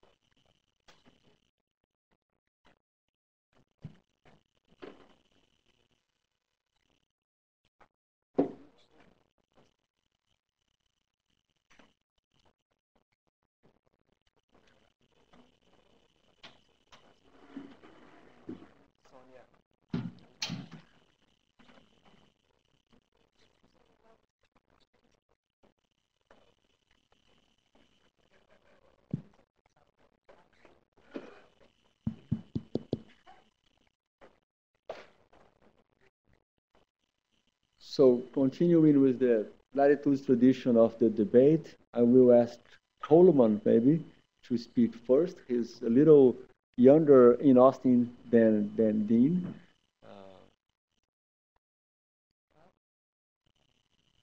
Is this on? Yeah. All right. First of all, thanks to the presenters. Fantastic work these past 2 days. I want to talk about not just today's work, but work that we saw yesterday and today, focusing on today. And I believe that 3 points I'd like to make.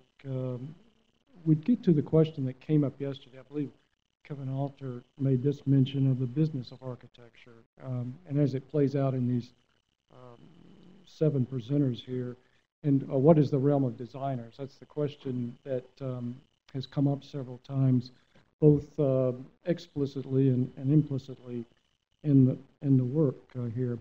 And the first, for me, that I saw has to do with place, engendering a care for place through these works that have been made. And what we see effectively employed in much of the works presented here today. In yesterday's discussion at the end of the talk, there seemed to be a search for a consensus of what those 3 presenters' work was about. And this to me seemed to be not necessarily the question at hand. And in fact, instead what interested me, what was different about the works. And that had to do with place, a response to the specific needs of the owner as well as the specific conditions of that place. And I found that to be the same today in the projects, both cultural and political. And we certainly saw that in the project in Coyoacan, how the urbanity there and how the cultural center and social housing work were some response to place.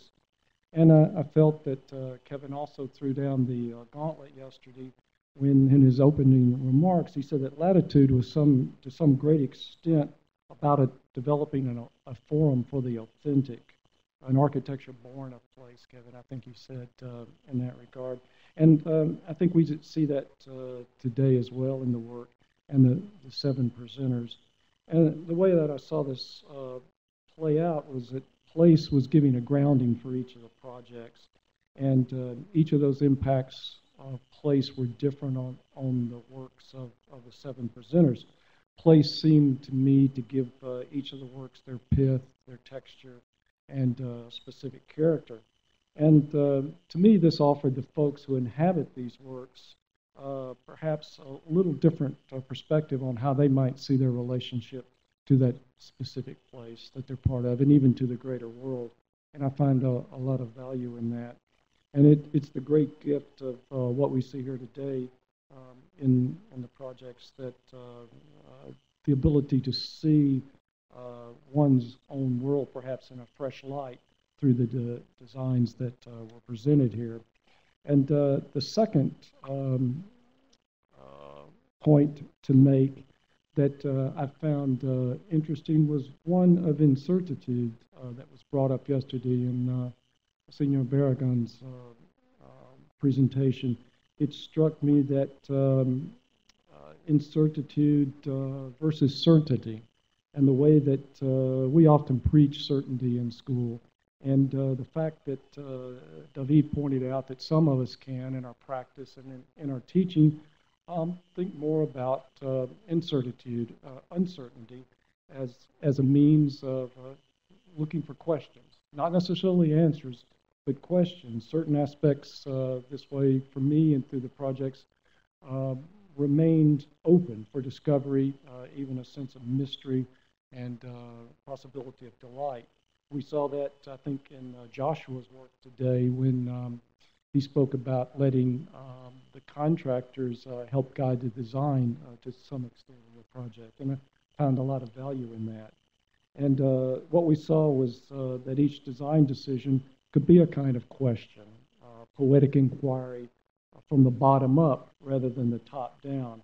And I think that was also evident in Francisco and Sonia's work as well.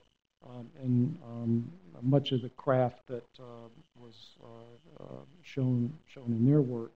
And this way of approaching each project that we've seen here today offers an opportunity for the work's inhabitants to inquire about their own place in the world. And that to me seems to be the value of good architecture. The work's offering the possibility of reflective questioning, both on a personal and a cultural basis. And for me, this is the deep realm of poetic making. And so the third point that was made, and I have to thank Carlos for this in his presentation, is hope. I think that these projects engender a great deal of hope. Architecture is inherently about looking towards the future, an act of investment for future generations. And this was manifested in everyone's projects that we saw. And I believe it was also used, and perhaps the way Carlos was describing it, in the context of doing the right thing, hope of doing the right thing as designers, a work of being an affirmative, of affirmation of its culture, its time, and its place. In this light of hopelessness, yesterday, Peso brought up morality and ethics. And I really appreciated that conversation. I thought it was important in a forum such as this. And they're vital questions for us, not only as practitioners, but as teachers, as we discuss in school today. And Peso also brought up the fact of poor and rich architecture. And we saw that in today's projects as well. And I took this, maybe liberally, Peso, but is how do we act responsibly? What is, as designers, how do we act in a responsible way to a fellow members in our community?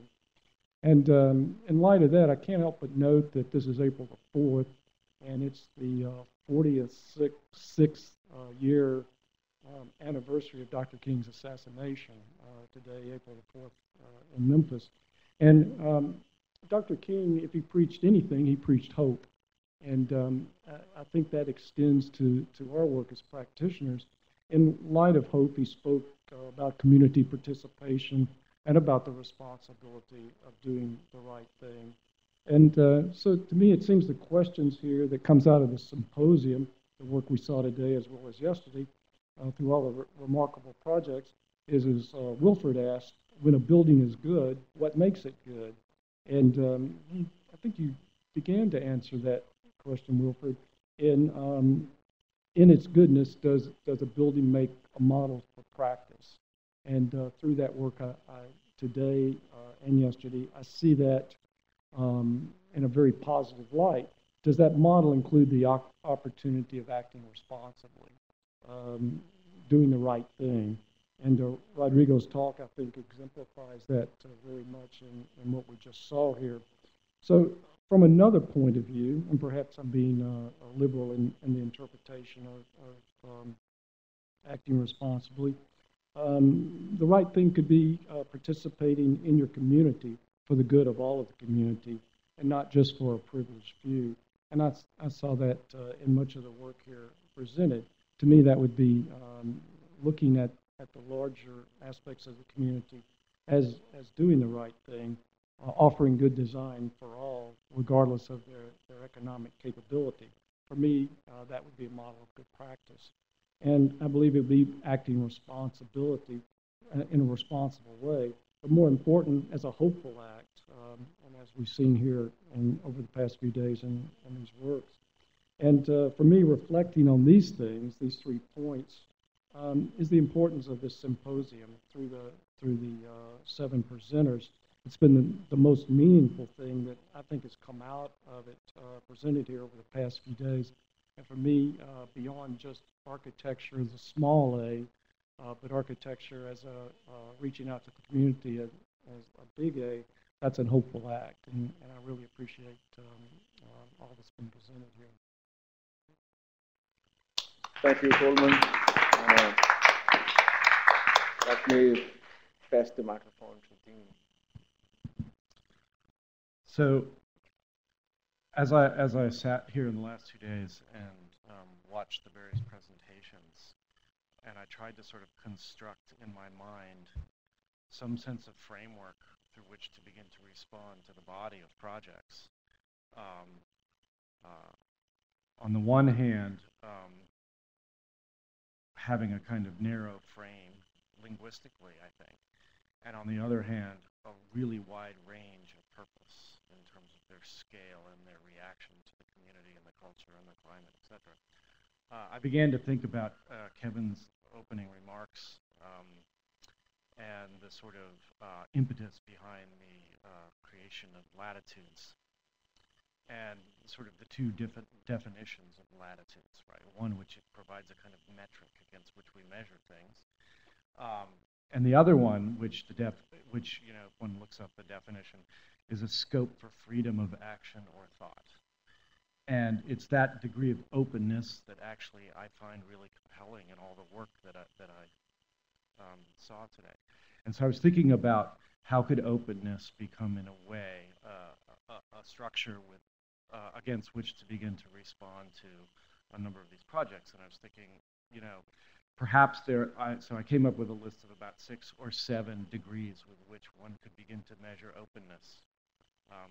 Architecture open to the city, architecture open to the landscape, architecture open to climate, architecture culturally open, materially open, architectural practice as open, time as open, and to some degree program as open.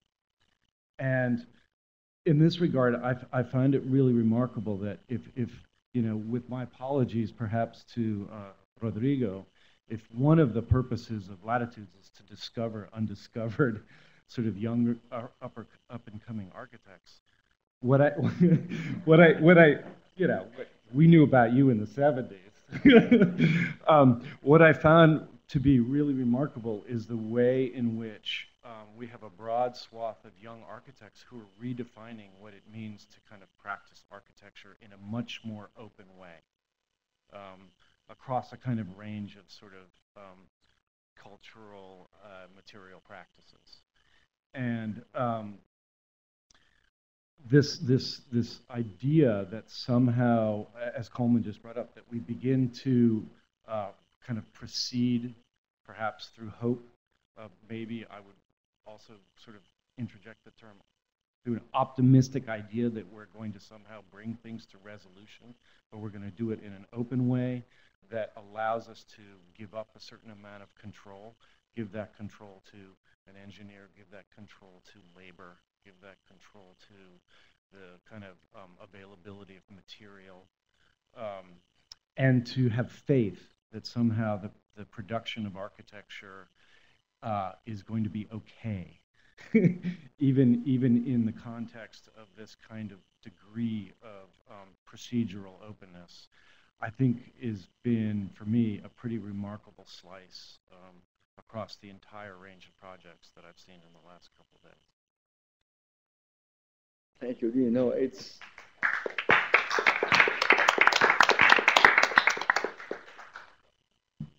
I think you're right that it's amazing to have Rodrigo here with a different scale in space and a slightly different scale in time. I mean, you're working with the Plaza de Armas for almost 20 years now.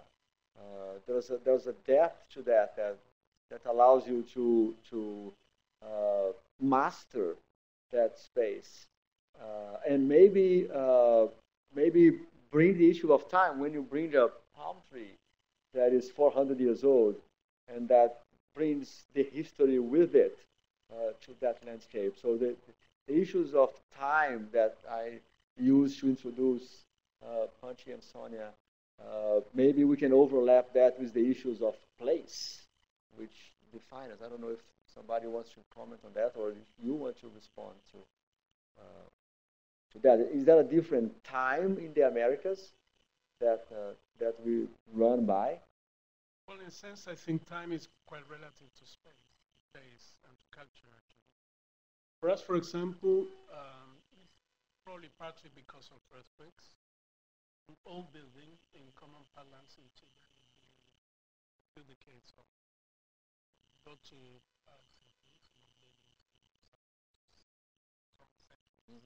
away from you. So time is quite relative. The relationship of people to time is also very different, I think. The notion of, for example, a very rich family who has had a grand house somewhere in downtown Santiago has moved 5 times over the lifetime to live now somewhere in the mountains. And they have no particular attachments to that old house.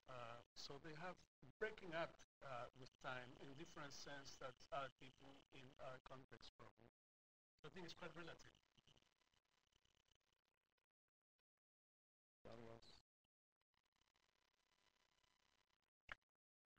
I think this relativeness of time, it has to do also with they were mentioning about how to open to certain particularities, how time is interpreted in different cities, and it has to do also with this Latitude project. How do we look again to our particular conditions?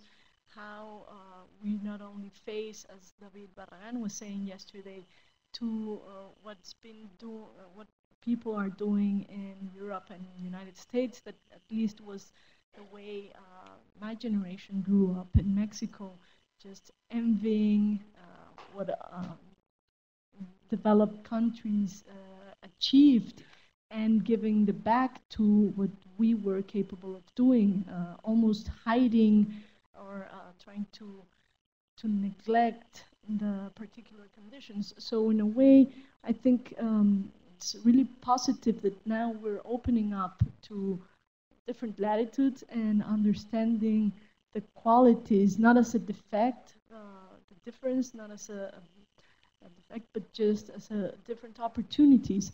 The risk I see in that is that it becomes only a fashion, and at least I'm beginning to feel sometimes it's not only how to be responsible, but it's actually how to look responsible, and how to look like how to take this like arte povera style and trying to make the clay works and the handcraft just look a little rougher, so that we actually look from this perspective. So I feel it has this condition of a really positive thinking, but also just a risk of falling into this image or just a very empty discourse. Going back to Dean Alme's response, it's not only about what you open, it's also about what you close, what you decide to avoid or not to work with.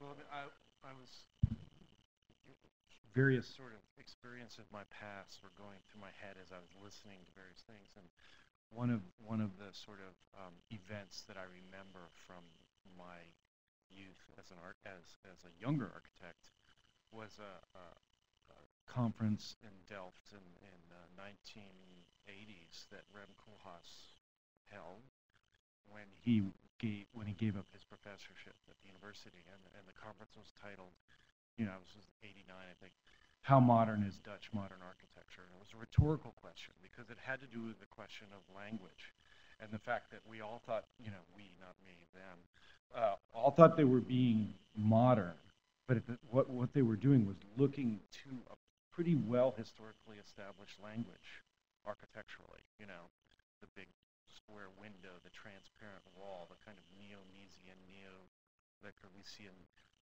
sort of linguistic response in architecture, which is still, I found really very pervasive even in the work that we saw today, whether it was in Canada or whether it was in, South America. There's an amazing, I think, kind of, if I'm going to be provocative here, abstraction that is linguistically pervasive architecturally through a lot of the kind of architectural work that I think we've seen. And there's this sort of question for me about how can the younger generation of architects begin to break out of this in order to begin, if that's important, in order to begin to use this sort of new, maybe not new, kind of open practice to start to evolve architecture in a way that can be a little bit more forward-looking and a little bit less backward-looking linguistically. I think the open practice is a great thing to discuss, because we have Joshua becoming a partner with a restaurant in order to make it happen.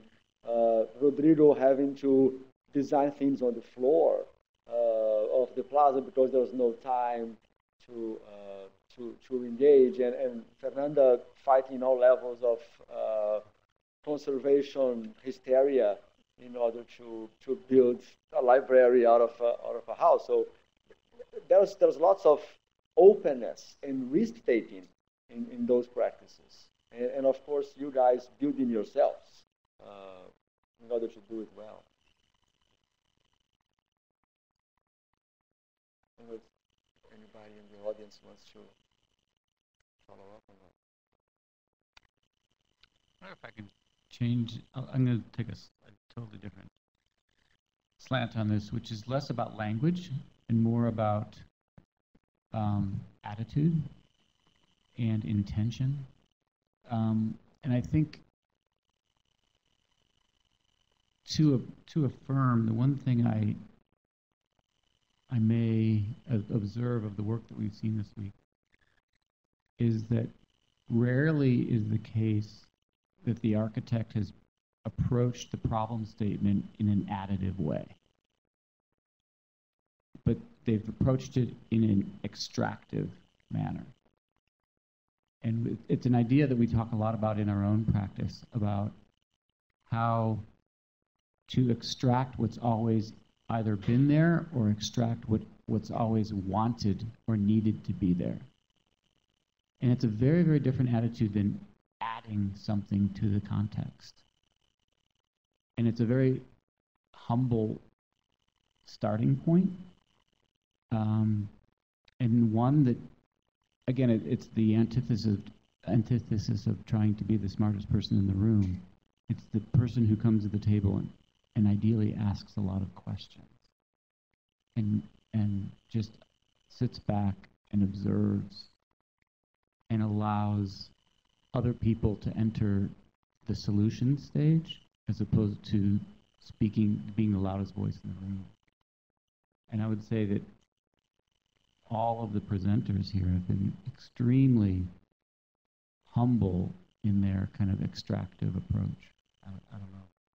Which is not to take away from the language question, because I think what ultimately will happen, I think, is that as technology continues to march forward, the science of architecture is going to become more and more sophisticated.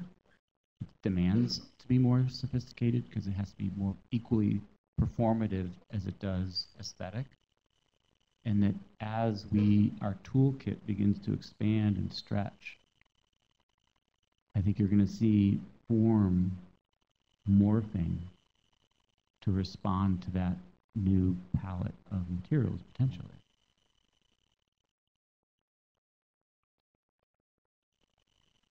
Okay. I think that as a sort of Dean's provocative question, like, is it relevant as if you have, let's say, people from a younger generation, almost a student generation, or so just newly graduates, 5 years, 10 years building experience, and then, sort of people with 30 years of building experience and maybe even longer. Do they have something in common? Is there sort of, do we produce values, or sort of, do we establish ethics also that are durable and valid longer than just 10 years? Is that, what modernism is about, sort of that you have to reinvent every decade something new because you cannot carry through, sort of, or is it, is it just the opposite, sort of that you start with a set of questions, and you mature and mature and mature, and sort of, and it's an attitude that has, that becomes a kind of a universal or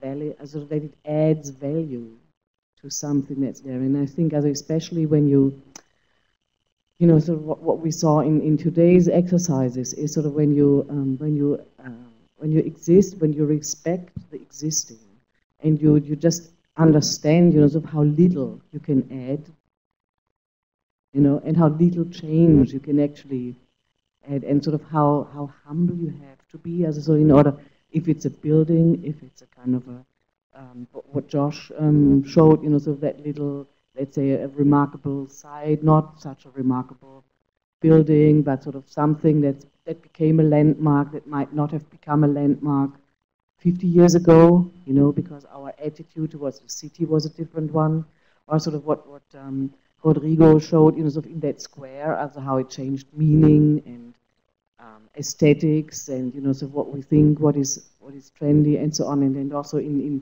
Fernanda's opportunity, sort of to have that kind of a house that was a house, a residential building that is, can change program and meaning, and sort of it's but it's very little, and it's so it's on the one hand, sort of that you, of course, you always look back, of course you have to value, to respect what's there, and then so I think what was really interesting is sort of that kind of attitude that you're aware of that little thing you can change, sort of, but in the long run, it's adding to the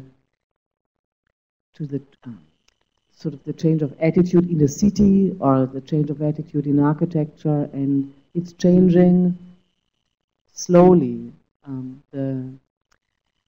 Let's say how we live in our cities, and I thought that was a really interesting sequence that we saw today, and it's also it's interesting, sort of to see that maybe students and professors still have a lot in common. So you don't have to reinvent yourself every Monday.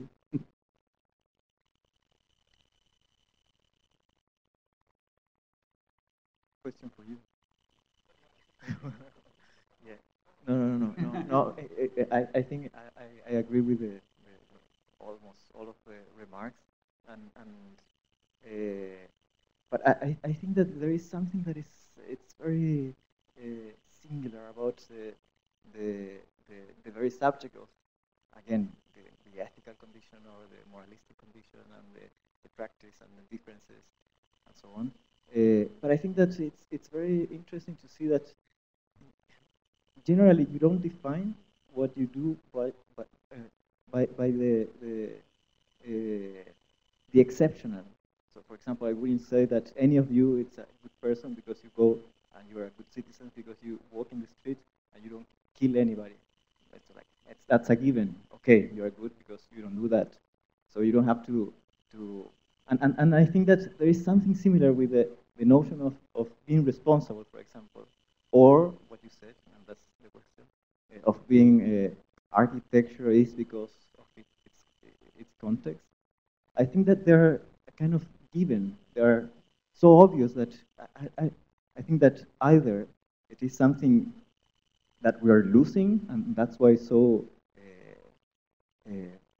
interesting, or that is so now apparently so visible, or so weird to talk about that architecture belongs to a context, which is, for me, it's very obvious, or the fact that you have to be responsible or ethical in your work, which is, for me, very obvious. Like, we shouldn't be talking about that. So I think it's very interesting that either we're losing that, or we're confirming that architecture is a form of tautology, or it's a rhetorical art that is basically based on repeating something that is so obvious that it's a tautology. It's fitting by its own rules. And in that sense, I'm still trying to understand the deep understanding of architecture by Rodrigo. And that image is very, very important. I like the fact that there is one hand pointing up, which is this kind of statement, isolated statement, but there is the weight of nature that is a kind of a given fact. That's a responsibility to take care of that weight. I think it's a balance. That's double image. It's a kind of double condition of the practice of architecture. This leading or service activity, which is again a sort of circle that it closes to in itself. Well, since you directed your statement at me as well, I would like to just reiterate that the context is also a larger context. It's not just the physical context, it's a political, cultural context. And so if we can go on pretending that, as is the practice in some countries, to knock down buildings and to replace them by new ones because these buildings that are 30 years old are no longer adaptable, for the use as offices or apartments. If we pretend that we can continue the production of buildings the way that we have done in the last 50 or 100 years, then I think we're mistaken. So that's context number one, to say sustainability is an important issue and that it changes the nature of our practices. Number one, if we don't address the issue of social inequality, then I think, of course, we as architects, we respond to commissions. And if somebody comes along and says, will you design a 2,000 square meter villa in the countryside, I would say 99% of architects would say yes, right? So, and so on. Yeah, I think, well, I'm just saying that this is the condition, and I don't exclude myself, or I don't exclude us from this. So I'm not holier than thou. Though what I'm saying is that what are the conditions that propel us to do certain kinds of work? And so the notion of context is much wider than just the physical or the kind of environmental context. And that is kind of a memory or kind of trying to say, let's try and situate ourselves in our practices within that. And since I have the microphone, I also want to respond to Dean's. I also want to respond to Dean's comment. We can take it away if you want.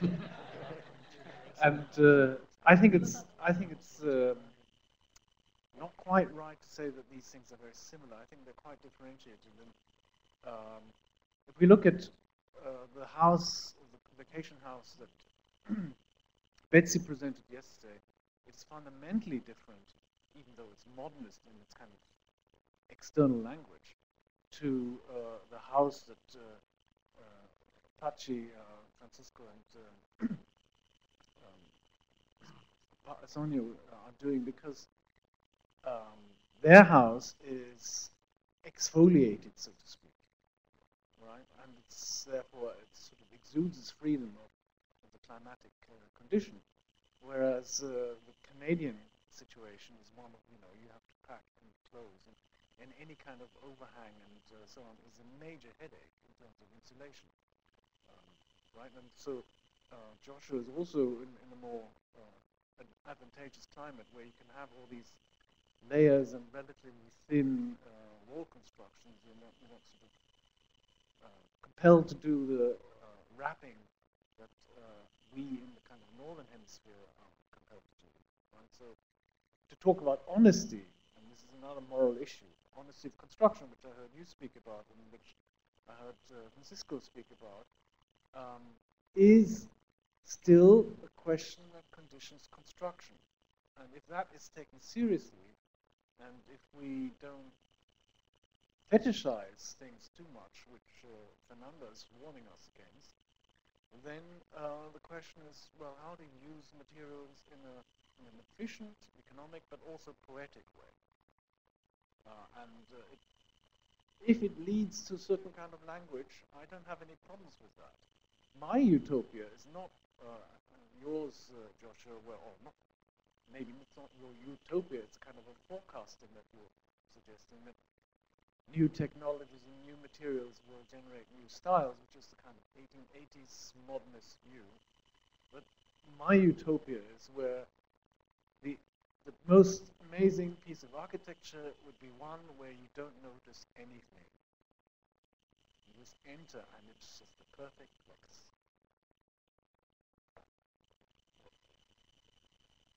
I think following on that, first of all, I really enjoyed this afternoon as well as yesterday, and I was very taken by two comments in the expositors today. One of them was the idea of repository, the idea that architecture in the city is a place where time finds intersections of all kinds. And this is a fascinating reality, especially in a world today where everything is so immediate that nothing really intersects precise meanings. We live in a world, as Joshua put it very well, completely saturated and dominated by the visual. And architects have been the most guilty in that regard, to surrender completely to only one sense, when in fact architecture is populated and is released by all the senses, and even those things that we cannot imagine. I was very taken when Fernanda was showing us this house, that suddenly she used a video that was exquisite in the way that it communicated the pleasure of this building that many of us might not visit, so that architecture relies not in the technique of its exhibitionism, but actually in this pleasure that we could hear momentarily, the pleasure of that building. Or the amazing drawings that Rodrigo showed us today that were so intensely physical. You could sense the urgency of the urbanist, the architect, the dreamer, the visionary, searching for architecture at all intersections. And we also use the visual sometimes to imagine a future that will never exist, because sadly nothing ages faster than the vision of the future. And what we always encounter in architecture is this ever-presence that our senses communicate, and our historians might be able to write in their own awkward and visual senses.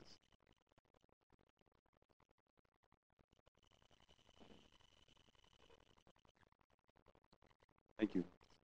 Thank you all to all the speakers for coming and presenting to us. It was a wonderful opportunity. I'm a first-year student in architecture, and so all of this is very new to me. I actually just have a question for the panel. I feel like that's part of what we're doing here. For me, Latitudes is about, my understanding of it is kind of this question about, is there an identity of architecture between North and South versus East and West, or versus West and West, if you look at the US and Europe, for example. And I don't know the answer. I'm curious to hear the panel's discussion about that. Have you noticed, something that's common with across the different projects and across the work? Coleman talked about this idea of authenticity in the context of place. And so is it that you can only have this identity or authenticity that is just so specific to place that you can't have it across North and South America? Or are we seeing something that is actually in common between the continents that we can start to share and collaborate together? Can you respond?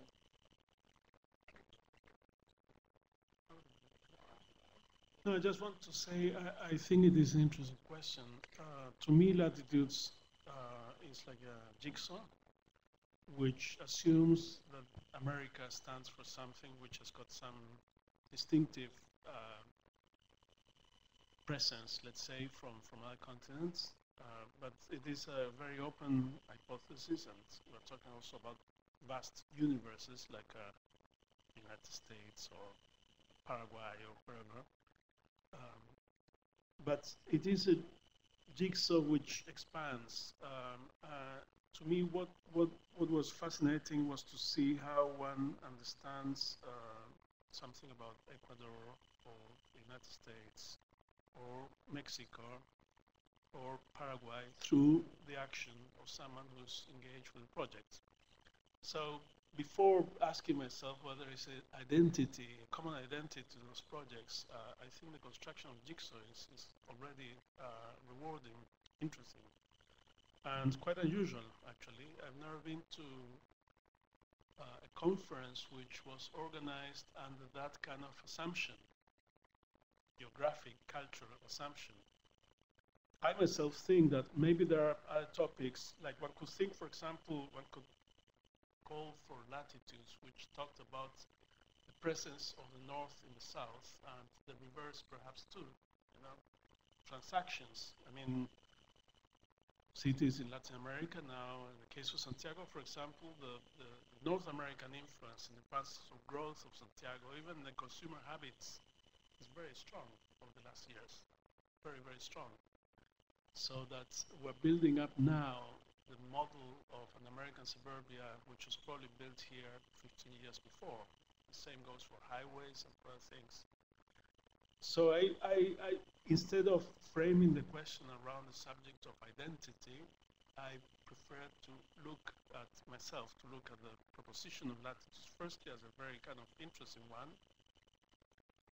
Secondly, as an occasion to expose things within that framework, that's to have the presence of North, Center, and South simultaneously. And then maybe to begin to ponder and to compare. But one could expand latitudes onto the realm of architectural history, urban history, landscape history, for example, as much as many other kind of subjects. But the very exposure of the project within the framework, I think, is already quite valuable. Anybody else wants to respond to the... Michael? Yes.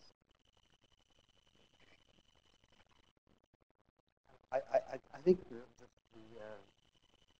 what both Americas have in common is roughly the period during which they were developed, both as colonial reactions to Europe. I mean, I don't think questions of authenticity bother European architects very much. I don't think they have any sort of anxiety about the peoples they might have displaced, or lands that might not, you know, when they look to history, they see 3, 4, 5, 3,000 years back to Greece, and they feel, I think, totally legitimated and urbanized, and I think that they're comfortable in the patterns they've developed. I think America, both North and South America, have been countries of pioneering, of converting raw land, of settlement, perhaps a certain guilt at, as there was in South Africa where I was raised, at the taking of land, and so the search or the bother with the thought of authenticity is, do I really deserve to be here? Is this okay? Can I live here on this part of the earth? And should I do that as I did when families descended from Europe? What about the people that were already here? Just the image that's on the screen right now, and I think the theme of many of us, is to search for legitimacy. And I think that North American architects and this North American culture, which is so on the edge of living by the internet and living by Hollywood and living by extreme commercialism, consumerism, I think this group finds it tragic to see the rest of the world happily following suit. And I think that our motivation is don't give up what you've got, or don't give up what we once had too, which is a sense of authenticity about being here. So I think that's what drives a lot of my interest in it.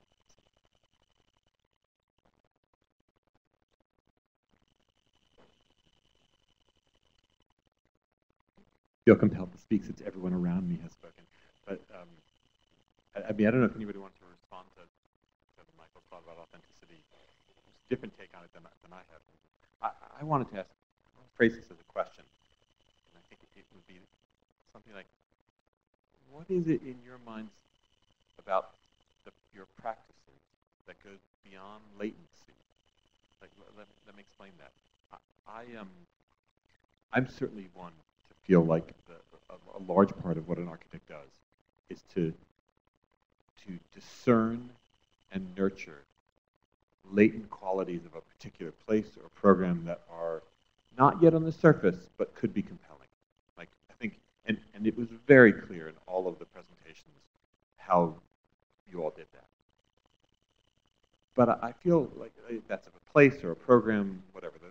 But to me, that gives up a great deal of control from the creative process, from the architect's role, to just what's happened around it. It's a kind of version of contextualism.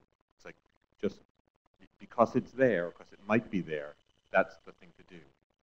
And it seemed to me that the fundamental contributions that make many of the projects so special actually go beyond just latent issues.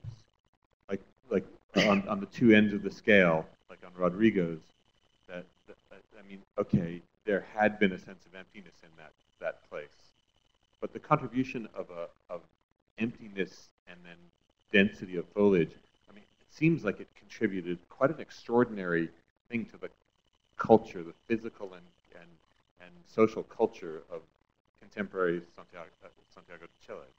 Or on the other hand, even the crafting on the other scale of those amazing banquettes that presumably make the social occasion of dining there that much better is a contribution that doesn't come out of just the kind of latent aspects of the program. I mean, I was talking last night about this amazing thing that Tom Ford said, the fashion designer, when he came to give a talk many years ago in a panel like this. And he was drinking from a water bottle, not unlike those. And he was being very critical of me, I think, because I had given him that water bottle. And someone asked him a question about, like, why is it fashion? And he said, well, like, I can drink water out of a bottle like this, but I prefer crystal. Like, it makes the act that much more pleasurable. And I feel like, in many ways, I want to put this back into a question, like, in your own minds, like, beyond what's just latent in a place or in a program, well, what is there? I mean, that's a softball. only for me, because we actually lectured on, we actually had a lecture called latency. So it strikes home to our practice in particular. I don't think there's anything powerless about extracting the latent potential of anything. In fact, I feel like what it does is you're paying attention to all the potential ingredients that are right there in front of you. And I'll back up and explain why this idea of latency even struck me. I was listening to NPR about 14 years ago, and I was in my bedroom, and I heard this song, and this is the only time this has ever happened in my life, and it was a concerto, and I'm not even a classical music, I'm completely illiterate in classical music, but it made me cry. And I listened to the interview of the creator, which came on a couple minutes later, and he spoke so beautifully about this idea that this song already existed, that he created. He just had to figure out how to extract it from existence into existence. And it was a very interesting, I mean, it's what's driven our practice. But it's a very powerful, powerful place to be, to take a step back, listen, pull, because it's a ground, as opposed to pulling it out of thin air, you're pulling your ingredients out of the meaning of what's right around you. So it immediately grounds whatever act you do. But there's a transformative act of what everyone's been showing today about hope. So it's taking those ingredients and creating true magic out of them. That's a very hopeful act, and it's limitless in its potential. So it's not a powerless act, the act of extracting legacy.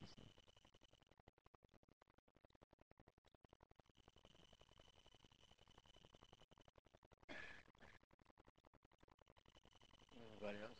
Yeah.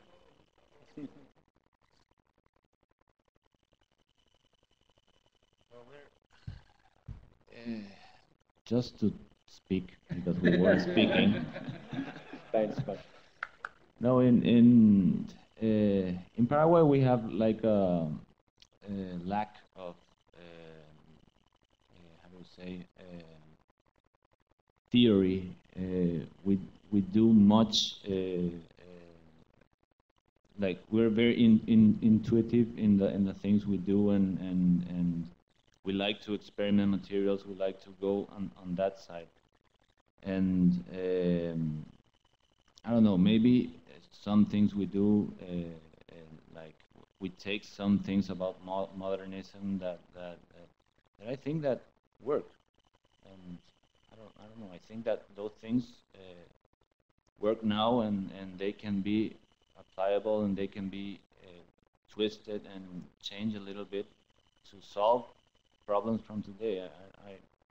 I haven't seen I don't know, a newer movement or something that makes me want to change or makes me want to do something different. I'm just not convinced of the new things. No, be natural. But we're as I said first, we really work like on doing things and not having fear of doing bad things. At contrary of that, learning from mistakes, and that's like a kind of trail we do there in Paraguay, and okay, we'll start constructing a theoretical part of it that I think we lack.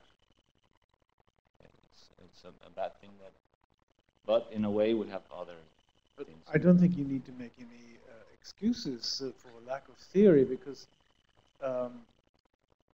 if, as I believe, architecture is a form of knowledge, it's a discourse, and you just said that you haven't seen anything that convinces you to do anything else.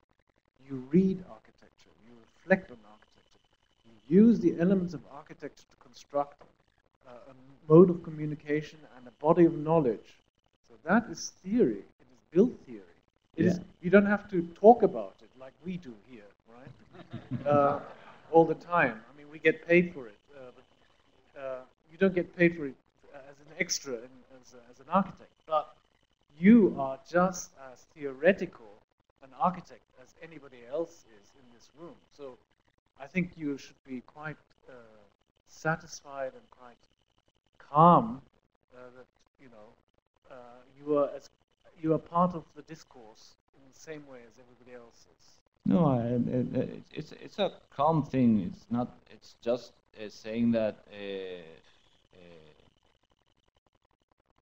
we lack maybe we theorize many things, but to stand and speak in a profound conversation, instead of that we're doing stuff.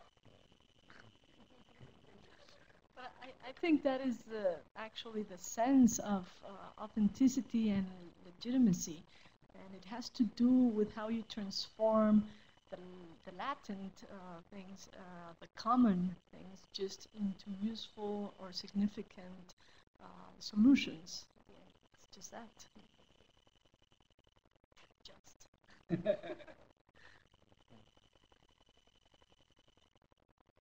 other questions?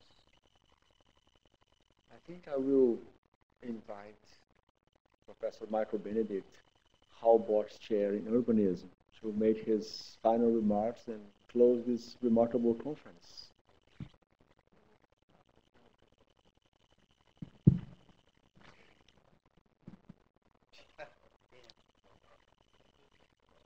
I started the conference making notes about what I'm going to say to each one of you, but I'm not going to do that at all. I think it's been wonderful for me to see latitudes as an idea sort of rolled over and thought about. It's gotten sort of bigger in the hands of my colleagues than in what I ever thought it would do. And it seems to unearth more and more thought. And I do think it will probably go on for some time yet as the Americas, and I do think that is something, sort of keep in this conversation. Interesting. I do have concluding remarks, and I don't think, and rather than it being about the work, I thought maybe it could be about this kind of event. And I'm reminded of Kevin's toast last night to those of you who have taken 2 days plus travel on each side, 3 days, 4 days, out of your lives to sort of be here and have this conversation. And those of you who know me know that I'm actually quite frustrated with the limits of theory in architecture. I do think that there's a limit to how many times we can use the same concepts in various permutations and try to squeeze a little more lemon juice out of them. I think architectural theory has become extremely hermetic around very, very tired ideas of function, problem solving, context, as though those words were like settled.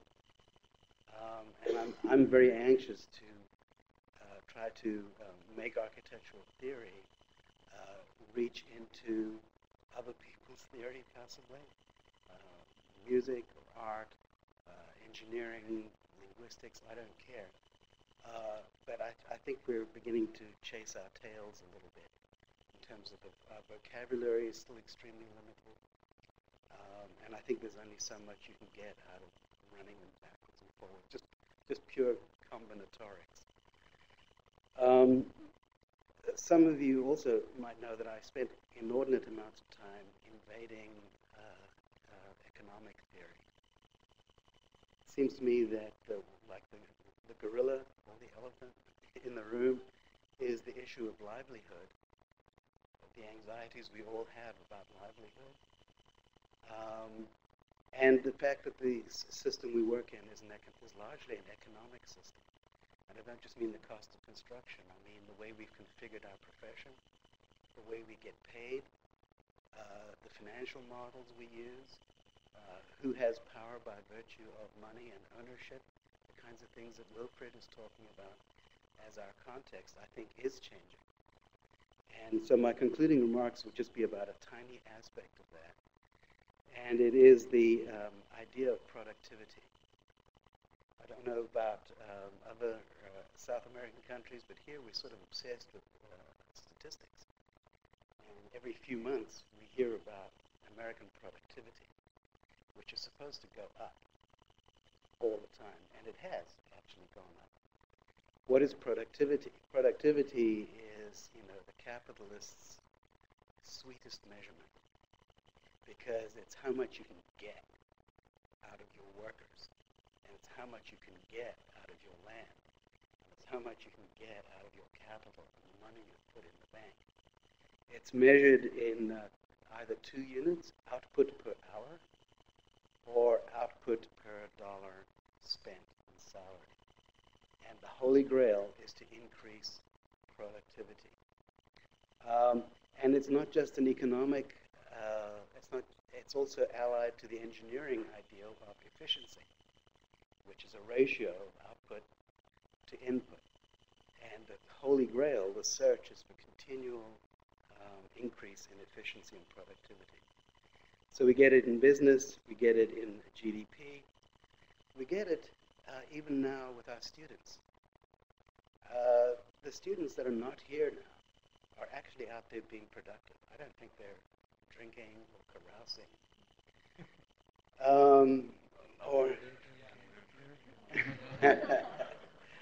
I think they are under tremendous pressure to be productive. I know that as a faculty member, you'll know this, we judge each other. And every year we do annual reports. And on that annual report, you list the things you produced. The books you did, the symposiums you did, the things that you put out. It is all output. I've often thought it would be a great idea if on your annual report you should list the things you absorbed, the things that you were receptive to, the books you read, the places you went, the things you've seen, the thoughts you've thought, the people you've met, the wine you've drunk, whatever. I think there are quote-unquote productive ways to be receptive. And we're living in a world in which productivity is outpacing receptivity. Everyone is producing, no one is listening. Everyone is writing, no one is reading. The books we produce are beautiful, beautiful centers. I doubt that more than 20 people have read those books. But I think 2,000 maybe have done this. Just leaf through it. I think the internet has made us exactly the same. We have a huge shortage of time.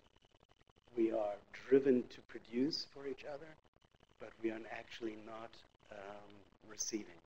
We are not receptive to each other. And the implications are tremendous.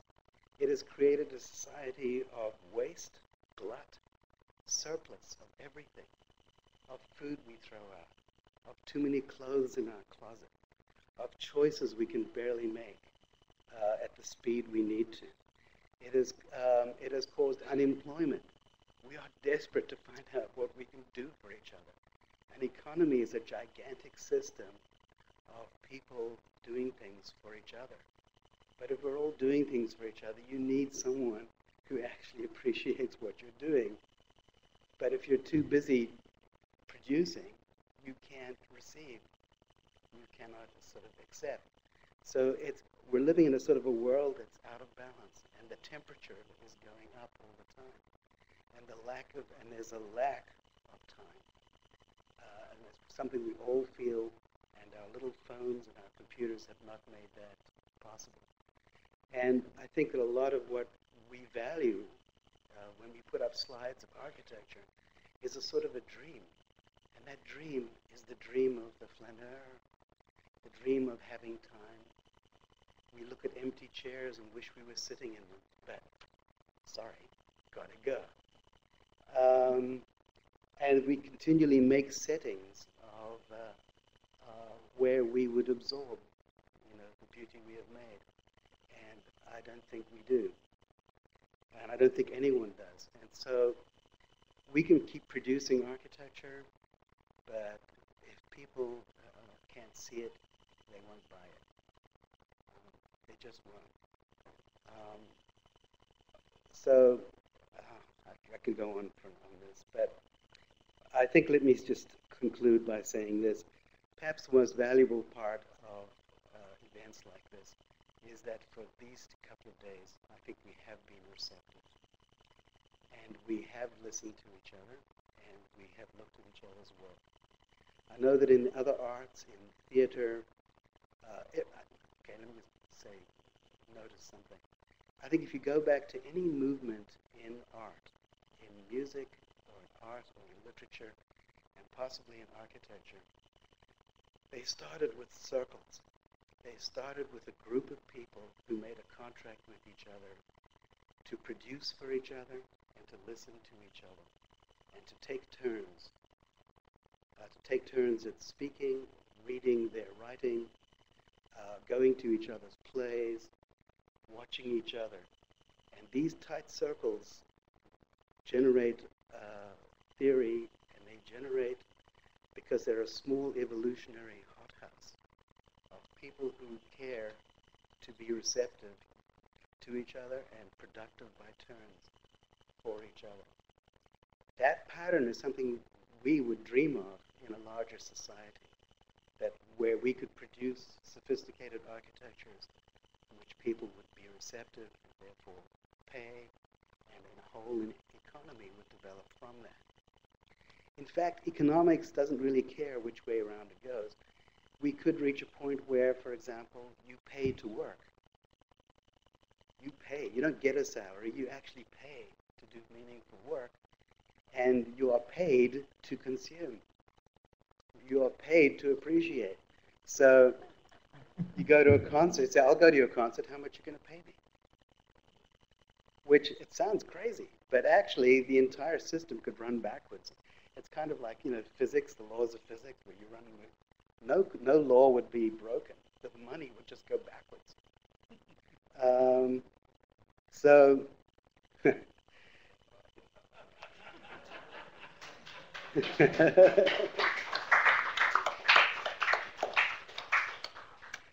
so clearly, what we need is a world that's more balanced between the ability, and the connoisseurship, and the knowledge to appreciate the great work that other people do.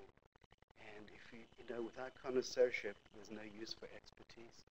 Without expertise, you have expertise and no connoisseurship. It's a broken circuit. I hope this series starts creating circles.